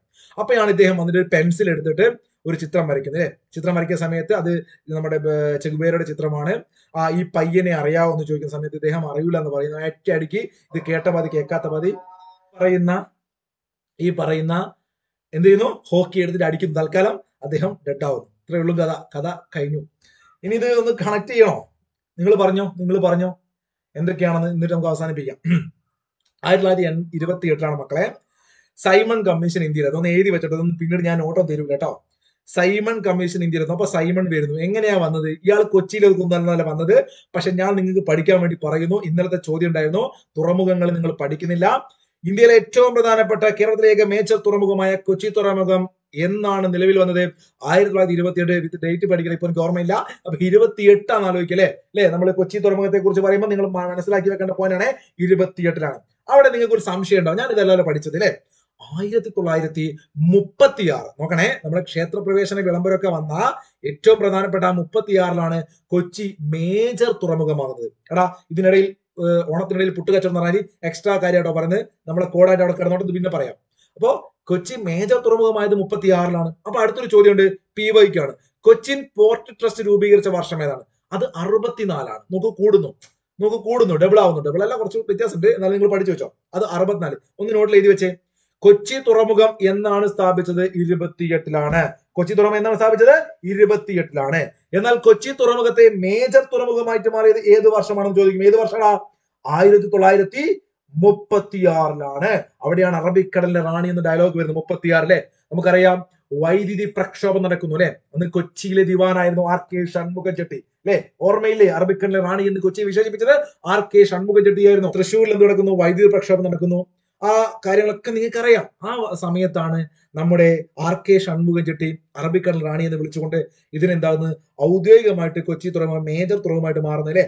അങ്ങനെയാണ് കൊച്ചി 36 വരുന്നത്. എന്നാൽ 28-ല് നമ്മളെ മലയാള മനോരമ പത്രം പുറത്തിറങ്ങിയ വർഷം അല്ലെ. നെഹ്റു റിപ്പോർട്ട് അവതരിപ്പിക്കുന്നു. ഏത് നെഹ്റു? മോത്തിലാൽ നെഹ്റു റിപ്പോർട്ട്. സ്ഥിരം ചോദ്യമാണ്. 1928. അവിടെ മനോരമ പത്രത്തില് ഈ പറയുന്ന നെഹ്റു റിപ്പോർട്ട് വായിക്കാണ് ഗുരു. ആ ഗുരുവിനെ അടിച്ചു വീഴ്ത്തുന്നുണ്ടോ എന്ന് വെച്ചാൽ ഗുരു അന്തരിച്ചത് 1928-ലാണ്. ഇങ്ങനെ റിപ്പോർട്ട് വായിക്കുന്ന സമയത്ത് അവിടെ തൊട്ടടുത്ത് ആരുണ്ട്? ഒരു സംസാരിക്കാണ്ട് ഇങ്ങനെ സത്യാഗ്രഹം ചെയ്യാണ്. ബർദോളി സത്യാഗ്രഹം അല്ലെ. സർദാർ വല്ലഭായ് പട്ടേൽ ബർദോളി സത്യാഗ്രഹം 27-ലാണ്. സ്ഥിരം ചോദ്യമാണ്. വിഗതകുമാരൻ മലയാളത്തിൽ ആദ്യത്തെ നിശബ്ദ ചിത്രം ഏതാണ്? 27-ൽ വിഗതകുമാരനാണ്. നിങ്ങൾക്ക് അറിയാം അല്ലെ. ക്യാപിറ്റൽ തിയേറ്റർ ഒക്കെ നമ്മൾ പഠിച്ചിട്ടുണ്ട്. അത് വിഗതകുമാരനാണ്. അങ്ങനെ ഈ പറയുന്ന സൈമൺ കമ്മീഷൻ ബിസി ആയിട്ട് വരുന്നു. BCCI അല്ലെ. നമ്മുടെ ഇന്ത്യയിൽ BCCI രൂപീകരിക്കുന്നത് 28-ലാണ്. അവിടെ ഇദ്ദേഹം ഒരു പിക്ചർ വരയ്ക്കുകയാണ്. പെൻസിൽ കൊണ്ടൊരു ചിത്രം വരയ്ക്കുന്നു. പെൻസിലിൻ എന്ന് പറയുന്ന ആന്റിബയോട്ടിക് അലക്സാണ്ടർ ഫ്ലെമിംഗ് കണ്ടുപിടിക്കുന്നു. വളരെ വളരെ ഇമ്പോർട്ടന്റ് ആണ്. സ്ഥിരം ചോദ്യമാണ്. എന്നാണ് പെൻസിലിൻ കണ്ടെത്തിയത്? നിങ്ങൾ ചിന്തിക്കും ഇതൊക്കെ പഠിക്കണോ? സയൻസിൽ വരെ ഇമ്പോർട്ടന്റ് ആയോ എന്ത് ഈ പറയുന്ന പെൻസിലിൻ. അപ്പൊ ഒന്നുകൂടി പറയാം. നമ്മുടെ സൈമൺ കമ്മീഷൻ ഇന്ത്യയിൽ 28. കൊച്ചി തുറമുഖത്ത് ആദ്യമായിട്ട് കപ്പൽ വരുന്നു എന്ന് വേണമെങ്കിൽ പറയാം. അതല്ലെങ്കിൽ കൊച്ചി തുറമുഖം നിലവിൽ വന്നു എന്ന് വേണമെങ്കിൽ പറയാം. ഓക്കെ. റോബർട്ട് ബ്രിസ്റ്റോ ഇല്ലടാ. കൊച്ചി തുറമുഖത്തിന്റെ ശില്പിയാണ് റോബർട്ട് ബ്രിസ്റ്റോ കേട്ടോ. Robert Bristow. പേരുകളൊന്നും മാറിപ്പോണ്ട. എഡ്വിൻ ലൂട്ടിൻസ് ആരാണ്? റോബർട്ട് ബ്രിസ്റ്റോ ആരാണ്? ഇങ്ങനെ ചങ്ങാതിമാരൊക്കെ എപ്പോഴും ചോദിക്കും. നിങ്ങളോട് തെറ്റിപ്പോണ്ട കേട്ടോ. ഓരോരോ ശില്പികളാണ്. ഓക്കെ. ഇത് റോബർട്ട് ബ്രിസ്റ്റോ, കൊച്ചി തുറമുഖം. ഓക്കെ. ഇനി ഇങ്ങോട്ട് പോവാം. അങ്ങനെ 28-ൽ കൊച്ചി തുറമുഖത്ത് വരുന്നു. ബിസി ആയിട്ട് വരുന്നു. BCCI വരുന്നു. അദ്ദേഹം സൈമൺ കമ്മീഷൻ ആരെടുത്ത് വരുന്നു? നമ്മുടെ ഗുരുവിന്റെ അടുത്ത് വരുന്നു. അപ്പൊ പെൻസിൽ ഉപയോഗിച്ച് ചിത്രം വരയ്ക്കുന്നു. പെൻസിലിൻ അലക്സാണ്ടർ ഫ്ലെമിംഗ് കണ്ടെത്തിയത് 28-ലാണ്. അങ്ങനെ ഈ വരച്ചതാരാണ്? ചെഗുവേര ജനിച്ചതൊന്നും അത്രയ്ക്ക് ഇമ്പോർട്ടന്റ് അല്ല, എന്നാലും നോട്ട് വെച്ചോ. പഠിക്കാൻ കോഡാക്കാൻ വേണ്ടി കാണിച്ചതാണ്. ചെഗുവേരയെ കുറിച്ച് PSC മുമ്പ് സ്ഥിരമായിട്ട് ചോദിക്കാറുണ്ടായിരുന്നു. ഒരു 5-8 വർഷം മുമ്പ്. ഇപ്പൊ ഒന്നുമില്ല ചോദ്യം. ഓക്കെ. അപ്പോ ചെഗുവേര ജനിച്ചത് 28-ലാണ്. ഇത് വെറുതെ അവിടെ കിടന്നോട്ടെ, പഠിക്കാൻ വേണ്ടി പറഞ്ഞല്ലേ. അപ്പൊ ഈ പയ്യനെ അറിയോ എന്ന് ചോദിച്ചാൽ അത് ഇമ്പോർട്ടന്റ് ആണ്. പയ്യൻ ഇമ്പോർട്ടന്റ് ആണ് മക്കളെ. കാരണം പയ്യൻ വളരെ വളരെ ഇമ്പോർട്ടന്റ് ആണ്. കാരണം പയ്യന്നൂർ സമ്മേളനം അല്ലെ. നമ്മൾ അഖില കേരള രാഷ്ട്രീയ സമ്മേളനങ്ങളൊക്കെ പഠിക്കാറുണ്ട്. പഠിക്കാറുണ്ട്. അങ്ങനെയാണെങ്കിൽ പയ്യന്നൂർ സമ്മേളനം ഏത് നെഹ്റു? നമ്മുടെ ജവഹർലാൽ നെഹ്റു പയ്യന്നൂർ സമ്മേളനത്തിൽ പങ്കെടുത്തത് 28-ലാണ്. എടാ കിട്ടുന്നുണ്ടോടാ നിങ്ങൾക്ക്? സെറ്റാണ്. ഏത് വർഷം? 28. ഈ പയ്യനെ ഓർമ്മയുണ്ടോന്നാ ചോദിച്ചത്. ഓക്കെ. നെഹ്റു റിപ്പോർട്ട്. മോത്തിലാൽ നെഹ്റു അദ്ദേഹത്തിന്റെ അച്ഛന്റെ റിപ്പോർട്ടാണ്. 1928-ല്. ഓക്കെ. അത് നിങ്ങൾക്ക് അറിയാം. 28-ല്. ശേഷം 29-ൽ കോൺഗ്രസിന്റെ സമ്മേളനത്തിൽ അധ്യക്ഷനായിട്ട് മകൻ നെഹ്റു വരുന്നുണ്ട്. 28-ല് INC-യുടെ അധ്യക്ഷൻ അച്ഛനാണ്. 29-ൽ മകനാണ്. അപ്പൊ നമുക്കറിയാം. പോട്ടെ, നമ്മളത് പറയുന്നില്ല. അപ്പൊ തൊട്ടടുത്തുള്ള ബർദോളി സത്യാഗ്രഹം ഇരിക്കുന്നു. വിഗതകുമാരൻ അല്ലെ. വിഗതകുമാരൻ സിനിമയാണ്. ഓർമ്മ കിട്ടി. അവിടെ നമ്മൾ വരുമ്പോ ലാലാല എന്നുള്ള പാട്ട് പാടുന്നു. അപ്പൊ എന്താണ്? ലാലാ ലജ്പത് റായ് മരണപ്പെട്ട് കിട്ടി. ഹോക്കി ഉപയോഗിച്ച് അടിക്കുന്നു. എന്താണ് പോയിന്റ്? ഹോക്കിയിൽ സ്വർണം അടിക്കുന്നു. ഇന്ത്യക്ക് ഹോക്കിയില് സ്വർണം അടിക്കുന്നുണ്ട്. ഏത് വർഷം? 28-ല്. ഒളിമ്പിക്സിൽ ആദ്യമായിട്ട് ഇന്ത്യ സ്വർണം അടിച്ച വർഷം സ്ഥിരം ചോദ്യമാണ്. 1928. അടികൊണ്ട് വീഴുന്ന സമയത്ത് രാമ രാമ രാമ എന്ന് വിളിക്കുന്നു. CB രാമന്റെ രാമൻ എഫക്ട് വന്നത് 1928-ലാണ്. ക്ലിയർ ആണോ പറഞ്ഞത്? ഇനി എന്തെങ്കിലുമൊക്കെ രാമാവിളി ഉണ്ടെങ്കിൽ നമുക്ക് പിന്നീട് കൂട്ടിച്ചേർക്കാം. നേരത്തെ നമ്മളെ സുഹൃത്ത് ചോദിച്ചത് എന്തായിരുന്നു 64 എന്നാണ്. എടാ കൊച്ചിൻ പോർട്ട് ട്രസ്റ്റ് PYക്കോടെ റിപ്പീറ്റ് ചോദ്യമാണ്. കൊച്ചിൻ പോർട്ട് ട്രസ്റ്റ് രൂപീകരിച്ചത് 1964. മേജർ തുറമുഖമായത് 36. ഈ കാര്യമൊന്നും മറന്നു പോകണ്ട. ഓക്കെ. അവിടെ കൊച്ചിയെ കുറിച്ച് നമുക്ക് പിന്നീട് ഒരുപാട് കാര്യങ്ങൾ പറയാം. ഉത്ഭവത്തിന് കാരണമായത് പെരിയാറിലെ വെള്ളപ്പൊക്കമാണെന്നും അങ്ങനെ ഒരുപാട് കാര്യങ്ങളുണ്ട്. ഇന്ത്യയിലെ ഏറ്റവും വലിയ തടാക തുറമുഖമാട്ടോ കൊച്ചി. ഇന്ത്യയിലെ ഏറ്റവും വലിയ തടാക തുറമുഖമാണ് കൊച്ചി. ഓക്കെ, നമുക്ക് പിന്നീട് പറയാം. തൽക്കാലം 2 ചോദ്യമായിട്ടുള്ളൂ. എന്തൊക്കെയോ കാര്യങ്ങൾ നിങ്ങൾക്ക് പറഞ്ഞു തന്നിട്ടുണ്ട്. അതെല്ലാം നിങ്ങൾക്ക് ആവശ്യമുള്ളതാണ്. അപ്പൊ നിങ്ങൾക്ക് ഈ കമ്പൈൻ സ്റ്റഡി എന്ന് പറയുമ്പോൾ അത്തരത്തിൽ ഉപകാരപ്പെടണം. ഒരു മണിക്കൂർ കൊണ്ട് ഒരുപാട് കാര്യങ്ങൾ പഠിക്കാനും ഓർമ്മിക്കാനും പറ്റണം. അങ്ങനെ മണിക്കൂറുകൾ കൂടുന്തോറും നമുക്ക് ഒരുപാട് കാര്യങ്ങൾ കിട്ടും. അങ്ങനെയാണ് ഈ കമ്പൈൻ സ്റ്റഡി ഉപകാരപ്പെടുക. അപ്പൊ നിങ്ങളെ മുമ്പിൽ കാണാത്തോണ്ടുള്ള വിഷയമാണ് എനിക്ക്, എന്നാലും ഞാൻ പരമാവധി പറഞ്ഞു തന്നിട്ടുണ്ട്. സ്പീഡ് പറഞ്ഞതൊക്കെ സമയത്തിന്റെ പ്രശ്നം കൊണ്ടാണ്, റിപ്പീറ്റ് ചെയ്യാൻ നമുക്ക് സമയമില്ലാത്തതുകൊണ്ടാണ്. എന്തെങ്കിലും ഡൗട്ട് ഉണ്ടോ? എന്തെങ്കിലും ഡൗട്ട് ഉണ്ടോ? ഇല്ല. ഈ കോഡ് കിട്ടിയോ? നിങ്ങളൊന്ന് എഴുതി വെച്ചിട്ട് കോഡ് ആക്കിയാൽ മതി. ബാക്കി എന്തെങ്കിലും ഉണ്ടെങ്കിൽ ഞാൻ ആഡ് ചെയ്ത് അടുത്ത ദിവസം പറഞ്ഞുതരാം. അപ്പൊ നമുക്ക് ഹിസ്റ്ററി പോലും കഴിഞ്ഞിട്ടില്ല. ഹിസ്റ്ററി നമുക്ക് നാളെ രാവിലെ ആക്കുമ്പോൾ തീർക്കട്ടോ. ബാക്കി ചോദ്യങ്ങൾ INC വരുന്നുണ്ട്, നവോത്ഥാനം വരുന്നുണ്ട്, സ്വരാജ് പാർട്ടി, ഉപ്പ് സത്യാഗ്രഹം വരുന്നുണ്ട്. എടാ ഇതിനകത്തെ നിങ്ങൾ വിചാരിക്കും പോലെ അത്ര പ്രയാസമുള്ള പരീക്ഷ ഒന്നും അല്ല കേട്ടോ. ഒരു 65 മാർക്ക് നല്ല ഒരു അത്യാവശ്യം ഒരു ട്രാക്കിൽ ഒരു ശരാശരി പഠിക്കുന്ന ഒരു കുട്ടിക്ക് വാങ്ങാൻ പറ്റുന്ന പരീക്ഷയിൽ കേട്ടോ. അപ്പൊ നിങ്ങൾ ഇങ്ങനെ ടെൻഷൻ അടിച്ച് ആ രൂപത്തിലൊക്കെ മുന്നോട്ട് പോയി കഴിഞ്ഞാൽ നിങ്ങൾക്ക് പഠിക്കാൻ പറ്റത്തില്ല.